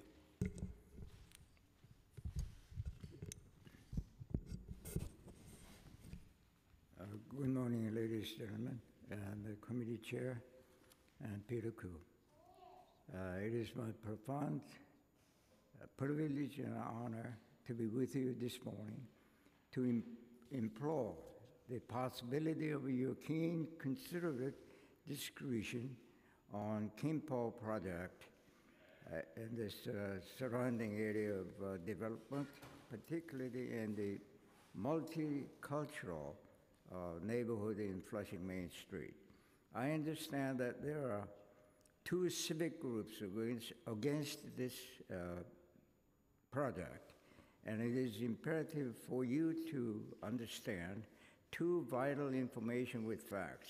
First, they are not the major voices of the community. Second, they do not represent the entire surrounding neighborhoods of this beneficial project. The recent survey finds that 99% of the people in the said community want to see development because of the following reasons in 2-folds. First, they want the better and upgraded shopping mall, easy access and near to their homes, as indicated in the evidence of more than 1,000 petition signatures from the people. Second, In addition to the aforementioned statement, as Mr. Brown stated, the KIMPO is adding a number of beneficial elements for the communities, such as more than 30% of affordable housing, economic investment opportunities, increases in property values, local creation of the jobs during the construction and afterwards, new retail space availabilities, new improved groceries availabilities. And these are the vital facts that you have to consider for this product. And therefore, I'm recommending this to you. Thank you. So that the local people will benefit. Thank you so much for your testimony today. Thank you. Thank you for being here. I'm calling up the next panel. Kevin Forrestdale, Carl Marone,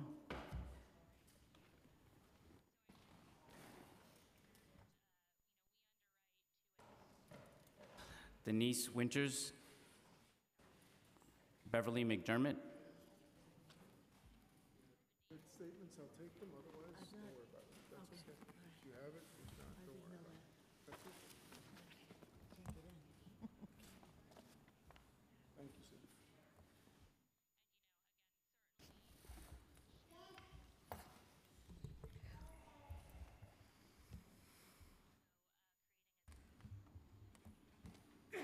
Thank you. We'll start over here. If you can just state your name and you may begin.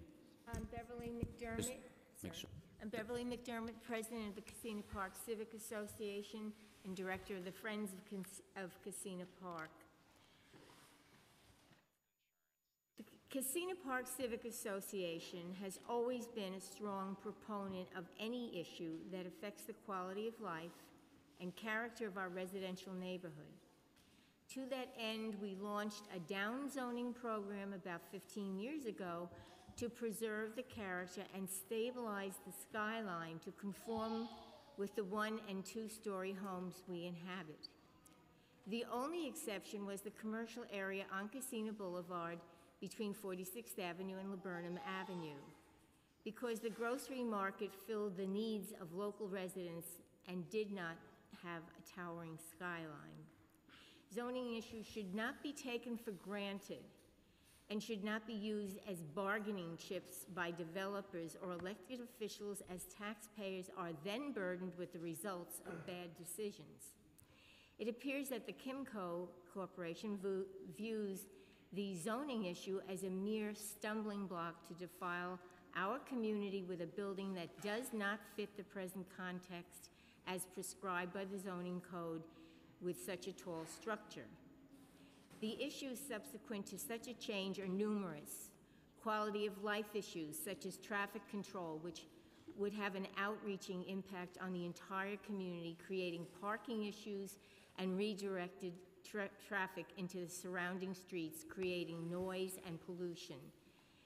The impact of such a tall structure and security wall to the immediate neighbors is appalling, cutting off the light and the airflow. No one can guarantee how much noise will emanate from air conditioning equipment or the stench from numerous exhaust fans. Schools, public transportation, and hospitals in this area are already overwhelmed in their efforts to provide for the community, and particularly the schools are operating over their peak to the breaking point, as well as emergency rooms in the hospitals. Thank you so much for your testimony. May I read, our zoning chairman couldn't come today. And You can submit that testimony. Everyone has 2 minutes for their, right, so for their testimony. We need to move to the next one now. But you can definitely submit that to us. Sorry, we have a long list of people also waiting to testify. You may begin. Okay. Thank you. Hi, my name is Denise Winters, and I'm president of the Holly Civic Association. I strongly oppose the Kimco project for many reasons. First, it's for the safety. It's a big safety issue. The heavy traffic that exists right now on Casino Boulevard and Holly is so very congested. The buses cannot get up or down the avenue right now. The ambulances cannot get to the hospital fast enough, and they're very worried with this new project being built. I sit on the board, and they have expressed their concern on this. The schools cannot hold the amount of children that will be going into this new project. This is just a very bad accident waiting to happen. And what about the people who own homes in that vicinity? The zoning is for 1 and 2 families. Is it fair to them who bought their homes knowing that this is a residential area? I mean, they pay taxes and they deserve the privacy of their own neighborhood. Please don't take this away from them. Thank you.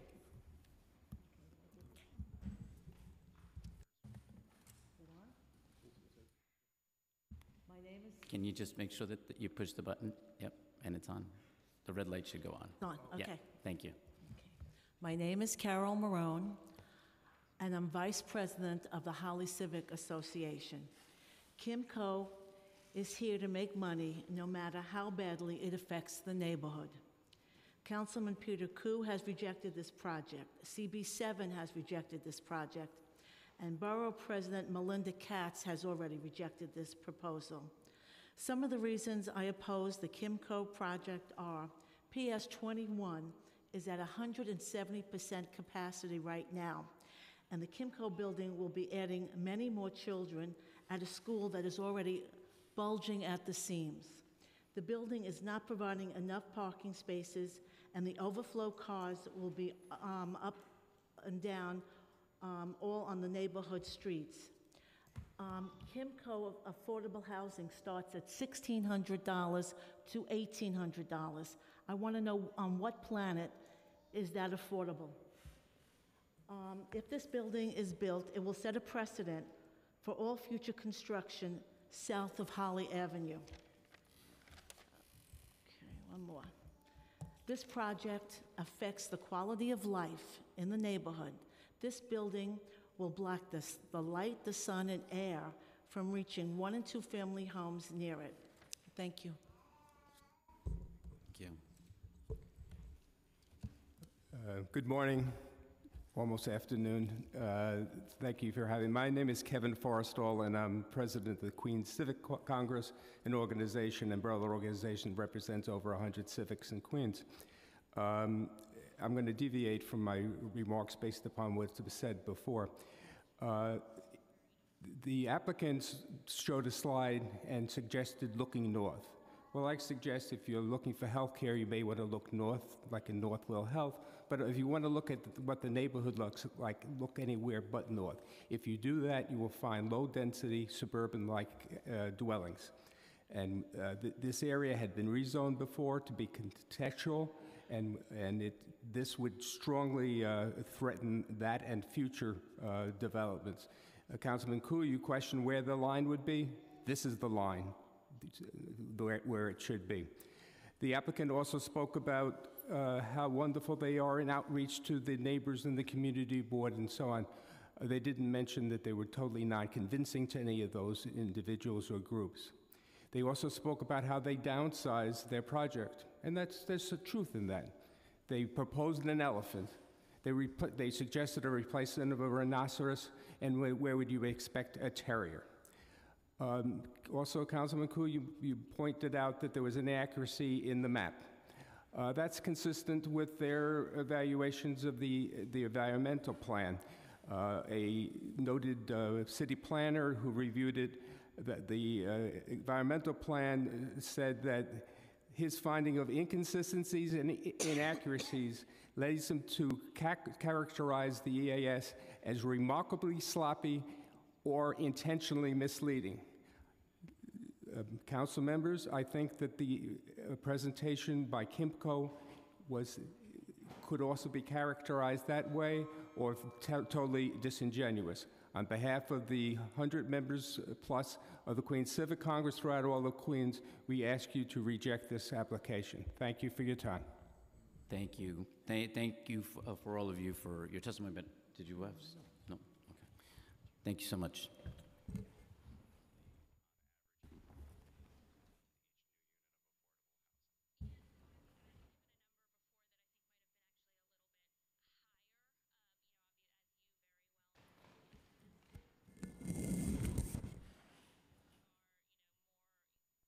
Billy Azorin, Yuan Wang, Hang Hari, I'm sorry if I mispronounced your name, and then I just have Sunny.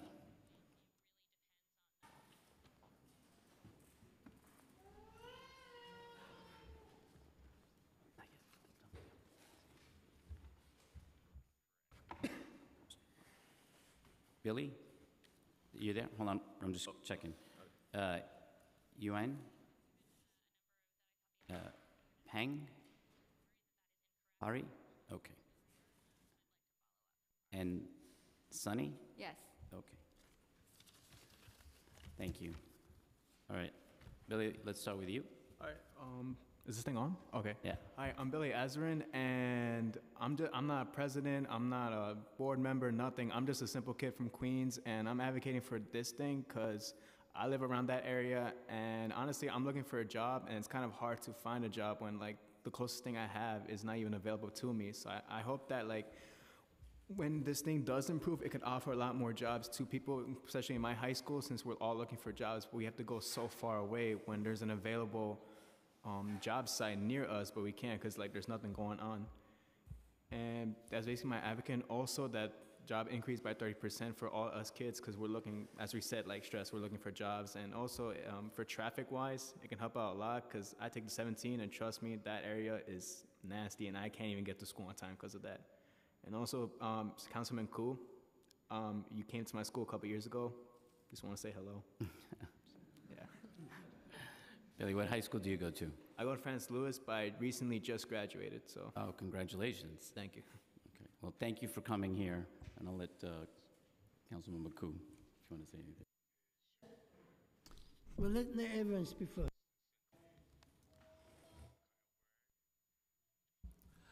Good morning, subcommittee and Councilman Koo. My name is Yuan Wang.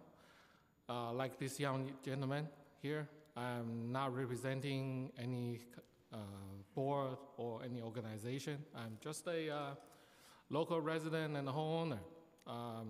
I support this project. I have a couple of reasons. First, I want to say, I understand people who are against this project, mainly, about two things. Too many people and too much traffic. Regarding the first one, too many people, I would say this is a kind of a testimony that people use their feet to vote. People approve. This is a welcoming and a desirable area to live. So that's why people move in. So apparently we have a housing shortage. This project will provide some relief, not totally solve the problem, but at least it's heading toward the right direction. Secondly, the traffic. The traffic today is pretty bad already. I understand that. However, I would say the traffic doesn't bother me much because I shop locally, I buy everything possible, I shop locally, I walk. Walk is good for you, for your health. If you cannot walk, take public transportation.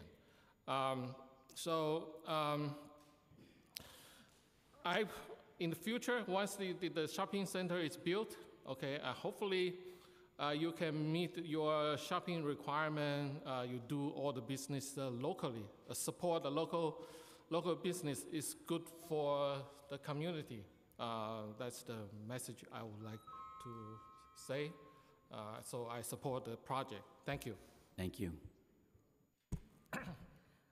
Good morning, councilmen and council members. I'm coming here today to support this project. I've been living there for several years, and I'm very familiar with this area. I think that the supermarket should be modernized. When I go to shopping, I'm very concerned because the trucks and the cars driving in the front of the supermarket may hit children. It is very dangerous. So I support this project and hope they will move the parking lot underground. It is safer for small children and shoppers. Most of my neighbors also support this project, but they cannot come today because they will go to work. Casino Boulevard is a proper place for this development. We should take advantage of opportunities to improve this portion of neighborhood. Thank you very much.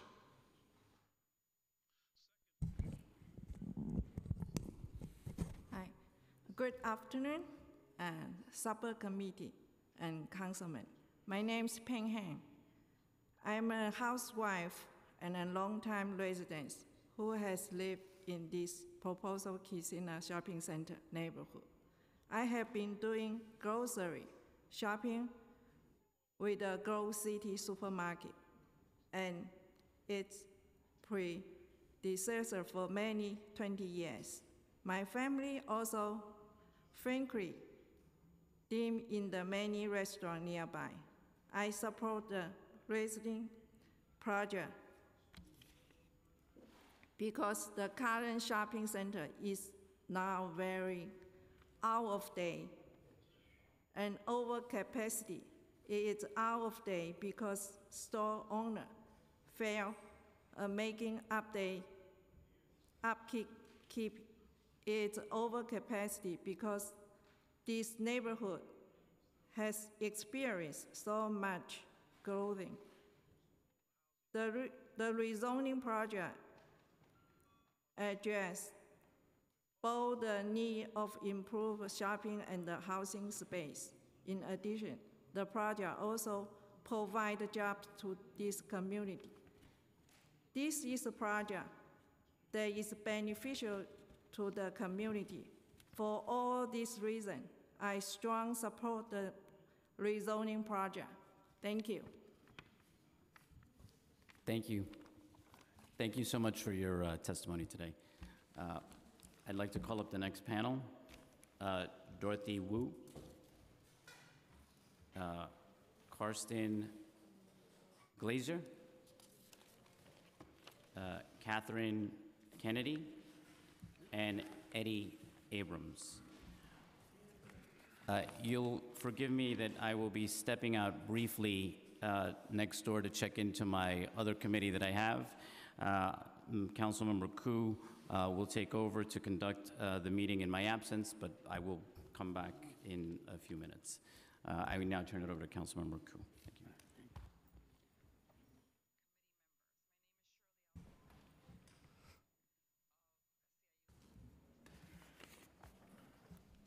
Please go ahead and by stating your name first. Yeah. Start with Woody, yeah. My name is Eddie Abrams. I'm a member of the Holly Civic Association. In a way, I'm very upset. I'm a union person for years.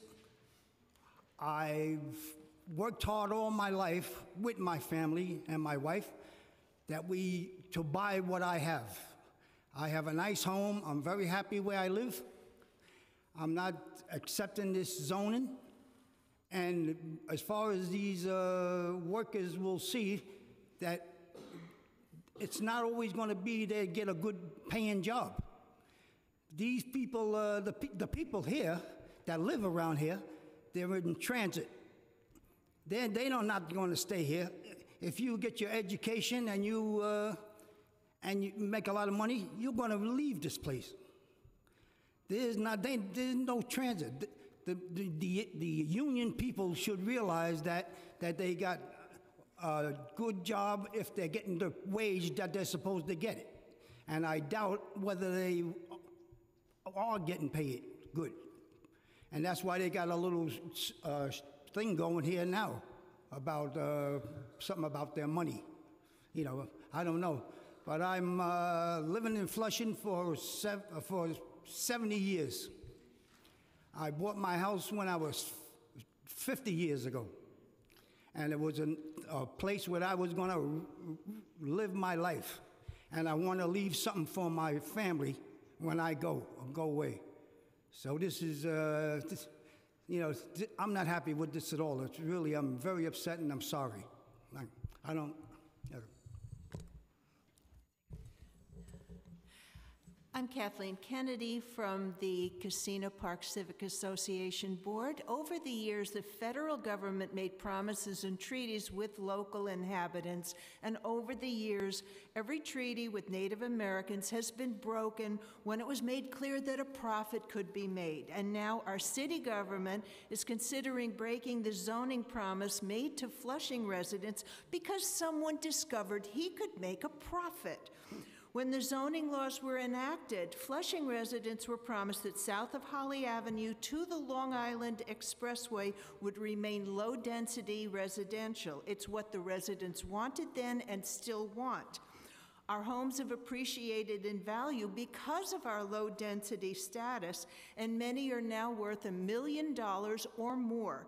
In what other city can you imagine the government telling owners of million-dollar homes that it will be acceptable to plop a high-rise apartment building in their midst and that they should be happy to have an 85-foot wall abutting their backyard? If the residents living south of Holly Avenue wanted to live in a high-density area, we would have moved to downtown Flushing or Manhattan. Kimco's claim that they can solve the traffic problems by adding 300 to 400 parking spaces for more traffic is laughable. The relocation of traffic lights can be accomplished without rezoning, and the supermarket can be modernized without adding a high-rise apartment. The claim that it will add neighborhood jobs is specious. Local people already have jobs to support their million-dollar homes, and the jobs are only going to be for outsiders, and they are going to be only as long as construction goes on. The claim that there's low-cost housing has some truth, but to allow that by rezoning Casino Boulevard is to penalize the local residents to provide housing for folks who don't live here. It's punitive to grant this rezoning. I also understand that a CB7 member has been doing a petition in favor of Kimco, and I respectfully suggest that all signers of that petition be verified and that signatures of people who don't live south of Holly be discounted because they don't have any stake in this rezoning proposition. Thank you very much. Councilmember Koo, Karsten Glazer, Casino Park Civic Association. I submit testimony and I read testimony today on behalf of our planning consultant who could not be here. To be brief, one of the modest change, even the modest change by the CPC from R7A to R6A, which will lower the maximum heights of the proposed development by a single story or 10 feet, and a decrease in the allowable floor area from 4.6 to 3.6, the resulting development will still be grossly out of character with the surrounding community of primarily detached and semi-attached 1 to 2 family houses. There's no question that should it be approved by City Council, the precedent will be set by this action, will significantly shift the long delineated boundary between high-density precincts of downtown Flushing and low-density Holly and Casino Park neighborhoods. Holly Avenue, at Casino Boulevard, has never been considered part of downtown Flushing.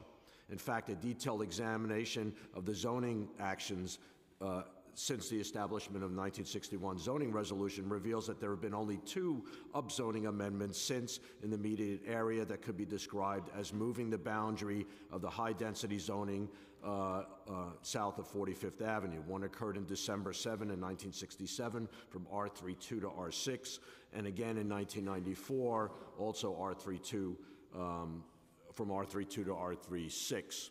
Unlike the current proposed rezoning, both of the previous actions essentially legalized existing high-density buildings, not creating opportunities for significant out-of-scale development schemes, as we're seeing with Kimco.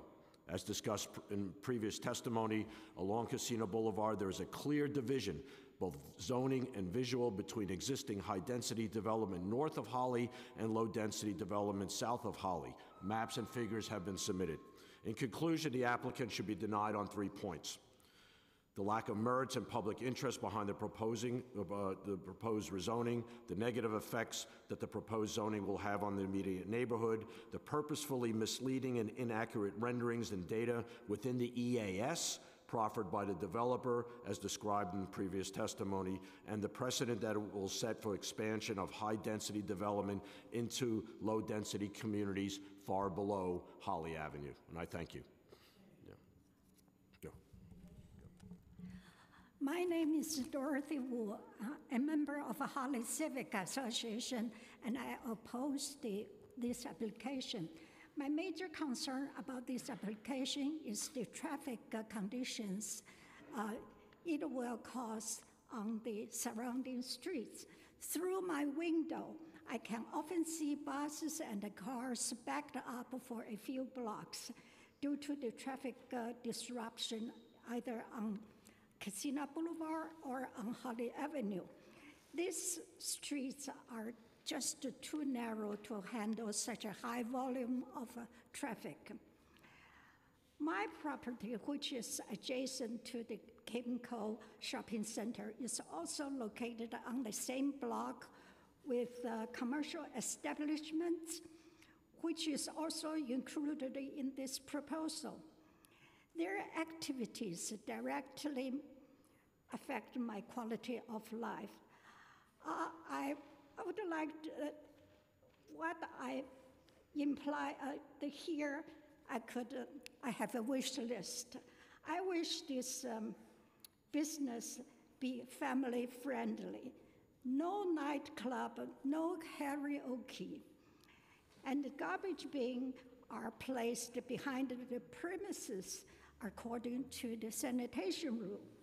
And the quiet ventilation equipment is stored. I would like to request your reconsider your June 3rd decision on the approval of Kimco's application. It resulted in the amendment of zoning map, which was based on one favorable environmental study. I believe before the amendment of a zoning map become permanent, it needs to be feasibility study as well as a comprehensive traffic study. Spot zoning in favor of a particular property owner is a bad example, and it is also unfair to the adjacent property owners. Their property value needs to be protected too. I suggest Kimco seek a variance for their development instead of request for change of zoning. Thank you. Thank you all.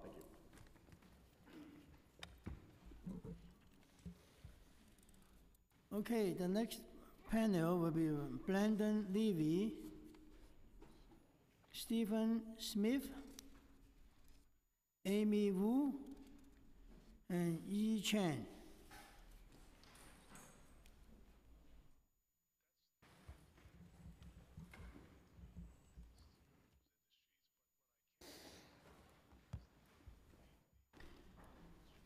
Starting from my left side, please state your name and you may begin. Stephen Smith. Oh, are we all saying our names or? Yeah. Should I begin? Yeah, okay. My name is Stephen Smith. I'm here on behalf of Open New York, a group that advocates for building more housing in high opportunity neighborhoods in and around New York. The city has a dire housing crisis, and it affects not only Manhattan and gentrifying neighborhoods in Brooklyn and Queens, but also more outlying neighborhoods where immigrants struggle to pay the rent in overcrowded apartments.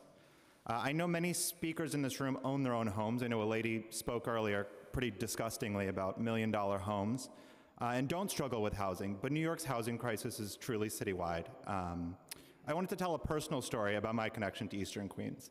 My great aunt Sylvia recently moved to a nursing home, but for 50 years before that, she lived in northeastern Queens in the same apartment. I learned a lot about her life after she moved to New York. She and her brother, my grandfather, were born in the Bronx. My Aunt Sylvia married a school teacher in Queens and moved from apartment to apartment before settling on a 3-bedroom apartment a bit to the east of downtown Flushing. In that 3-bedroom apartment, they had room to take care of my aunt's mother, who lived there after her husband passed away, just as many immigrants today live in multi-generational households. My aunt stopped working after she got married, and they could afford it on just a school teacher's salary, something that would have been unimaginable today. How is it possible when so many people today in the same situation are crowded into studios and 1-bedroom apartments with adults sleeping in bunk beds and on couches? It was possible because back then, Queens made room for people who wanted to move there. My aunt lived in a series of 6-story red brick apartment buildings of the kind found throughout eastern Queens. The building she moved into was built in 1968, and she stayed in it for 50 years until she moved to a nursing home. Today, we don't allow this. The 1961 zoning code severely restricted these kinds of buildings, and today, the only buildings that are allowed of this scale are allowed in downtown Flushing, a few blocks around Roosevelt and Main Street, and increasingly in downtown Jamaica. People in the rest of eastern Queens have to crowd into buildings built 100 or 50 years ago, back before Flushing became the gateway between the world's largest economy and the world's largest country. The result is skyrocketing housing prices. I know most city council members identify as progressives. I hope you'll vote for progress today, for more homes, so that immigrants who come to this country today can have the same privileges and opportunities in Queens as my family had half a century ago, and indeed many project opponents had. Eastern Queens needs a lot more housing than this project can provide, but it's a start. I hope you'll vote in favor of it. Thank you. Thank you. Yeah, please observe the 2-minute time. Yeah? Brendan Levy from the Queens Chamber of Commerce. We're voting in support of the Casino Center. Councilman Koo and committee members, I'm the business development manager at the Queens Chamber. I'm testifying to support the rezoning of the Casino Center, which will allow for the revitalization of an outdated retail complex. The new proposed development will create modern spaces for Queens retail businesses to operate from, add substantial parking, and provide an extensive number of temporary construction jobs as well as many permanent jobs in the new residential portion of the building. The owner, Kimco, has demonstrated its commitment to the neighborhood by not simply looking to build a new mixed-use building, but by thoroughly engaging traffic consultants who've given expert advice on alleviating traffic pressure into and out of the complex. As a borough, we need to encourage investment and revitalization of retail complexes such as this one on Casino Boulevard. We support sensible development that creates jobs and adds opportunities to the residents of Queens. We're happy to support the plans of this applicant to do so. We're in favor of the project. Yeah, please. Hello, good afternoon. My name is Amy Wu. My family own Lot 1 and Lot 5 on the tax map on the corner of Casino and Holly. We support the rezoning because, first of all, we own Lot 5 for over 10 years, and our neighborhood needs major improvement and new retail spaces for the local business to serve the growing needs of the community. We can have, banks or pharmacies that come in, but we need more retail space for them to come in. And we could have better looking and more fancy looking, perhaps, retail space for them. And please keep in mind the needs of the younger generation. I'm sorry that the local civic groups may not have considered the needs of and the housing problem. And I really hope that could be put into consideration. And I believe all these changes will benefit them in the long run, and also the people in the neighborhood, and also create jobs for the people in the neighborhood. And on our property, on our location, we do hope to provide at least 40 parkings in the future. So I hope that helps too. Thank you. Good afternoon, Mr. Koo and everybody. My name is Yi Cheng. I'm the property owner across the street from the property, from Kimco. I come here to support this project rezoning because we like to see the more new style of the shopping center in Flushing, like a Chelsea Market in Manhattan is so clean and nice. I think Flushing need a change, and the shopping area environmental need to change. I hope after this rezoning, area gonna be more cleaner and more good for the community. Thank you. Thank you all.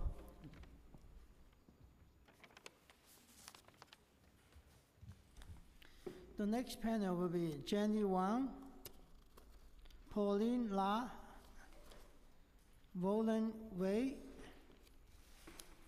Edward Chin.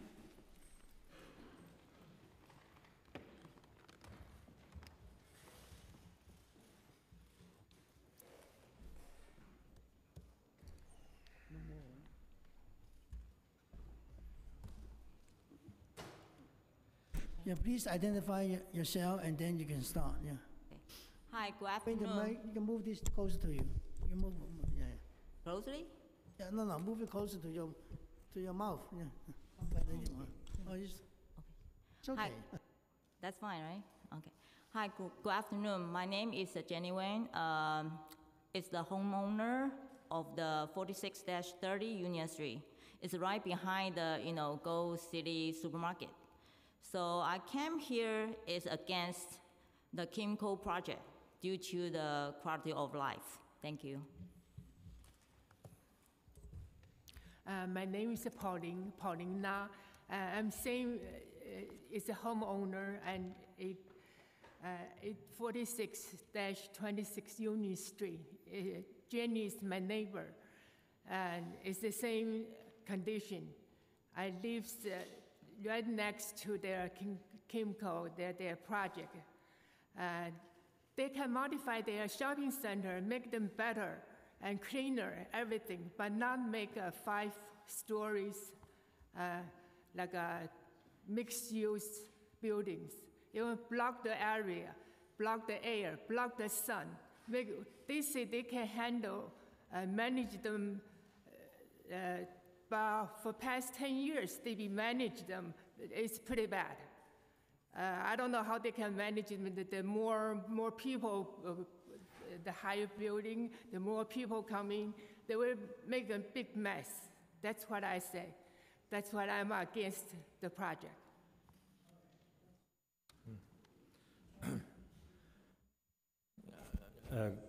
Councilman Koo and fellow councilmen, my name is Roland Wade. I am a professional horticulturist. I've lived on Geranium and 45th Avenue for over 50 years and have taught and been at the Botanical Garden during this time.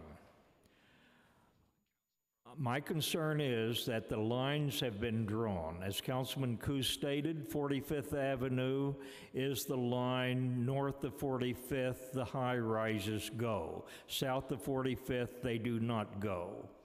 And that is true of Holly Avenue. North of Holly Avenue, off Casina, the high-rises can go. North, the high-rises do not go. Kimco has asked to change the zoning in this area south of Holly Avenue. And I say the lines must stay, the zoning must stay as is. The lines have been drawn. They can work within their zoning tenures, and therefore I say keep it as it is, but improve the area. Now, I want to say something about Flushing. It is the birthplace of American horticulture.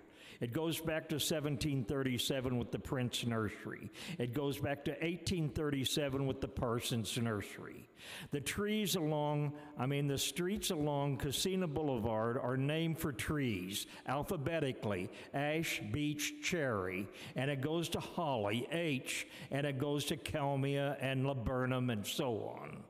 It is time that we say this is the place that must remain beautiful, and you cannot remain beautiful by tearing down homes and changing zones as we have in Flushing. Thank you very much.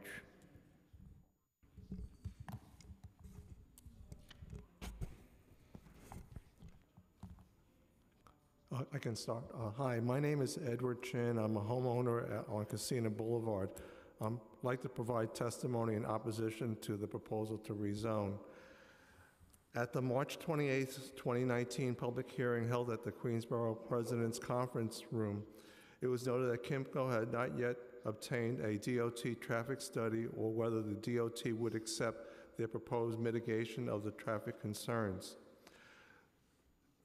There's an addition, their proposal is an addition of a traffic light at Calmia, which is less than 500 feet from the traffic light that's at Laburnum and Casino. Community Board 7 in Queensborough President's Office had documented many other concerns, including those voiced by the Holly Civic and Casino Park Civic Associations. Councilmember Peter Cruz's office has received many calls expressing opposition to the proposed project.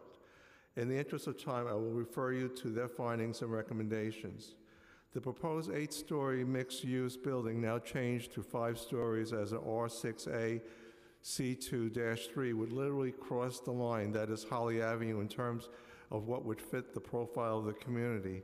A total of 114 proposed apartments with its accompanying occupants would drastically create a bottleneck for those traveling north to downtown Flushing or south to the Long Island Expressway on Casino Boulevard.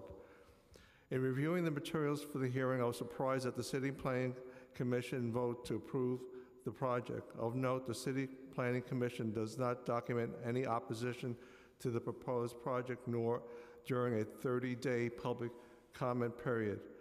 The president of the Holly Civic Association confirms that there was no notice of the CPC meetings. Public comment is essential to the decision-making of the CPC. I live approximately 300 feet from the proposed project. No one has surveyed myself or any of my neighbors concerning whether they like or don't like the project. Thank you for the opportunity to provide my comments. Thank you. Thank you, Councilmember Koo, for taking over, and thank you all for your testimony here today. Okay. So we are coming down to the last two panels, and I'd like to call Jack Twang.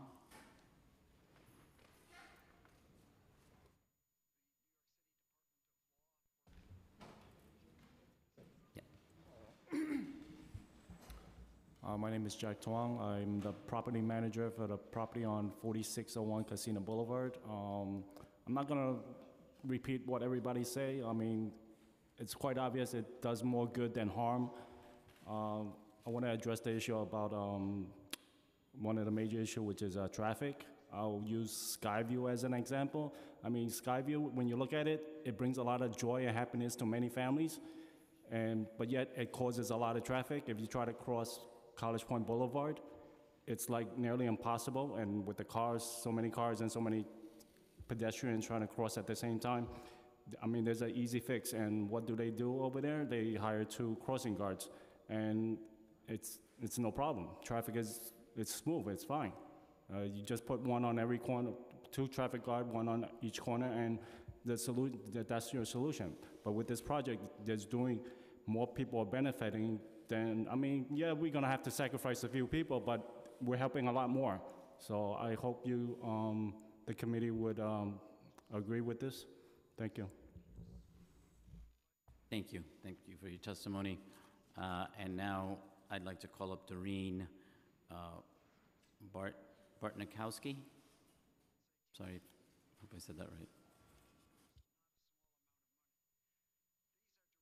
It's just you. You have the whole floor to yourself. Okay.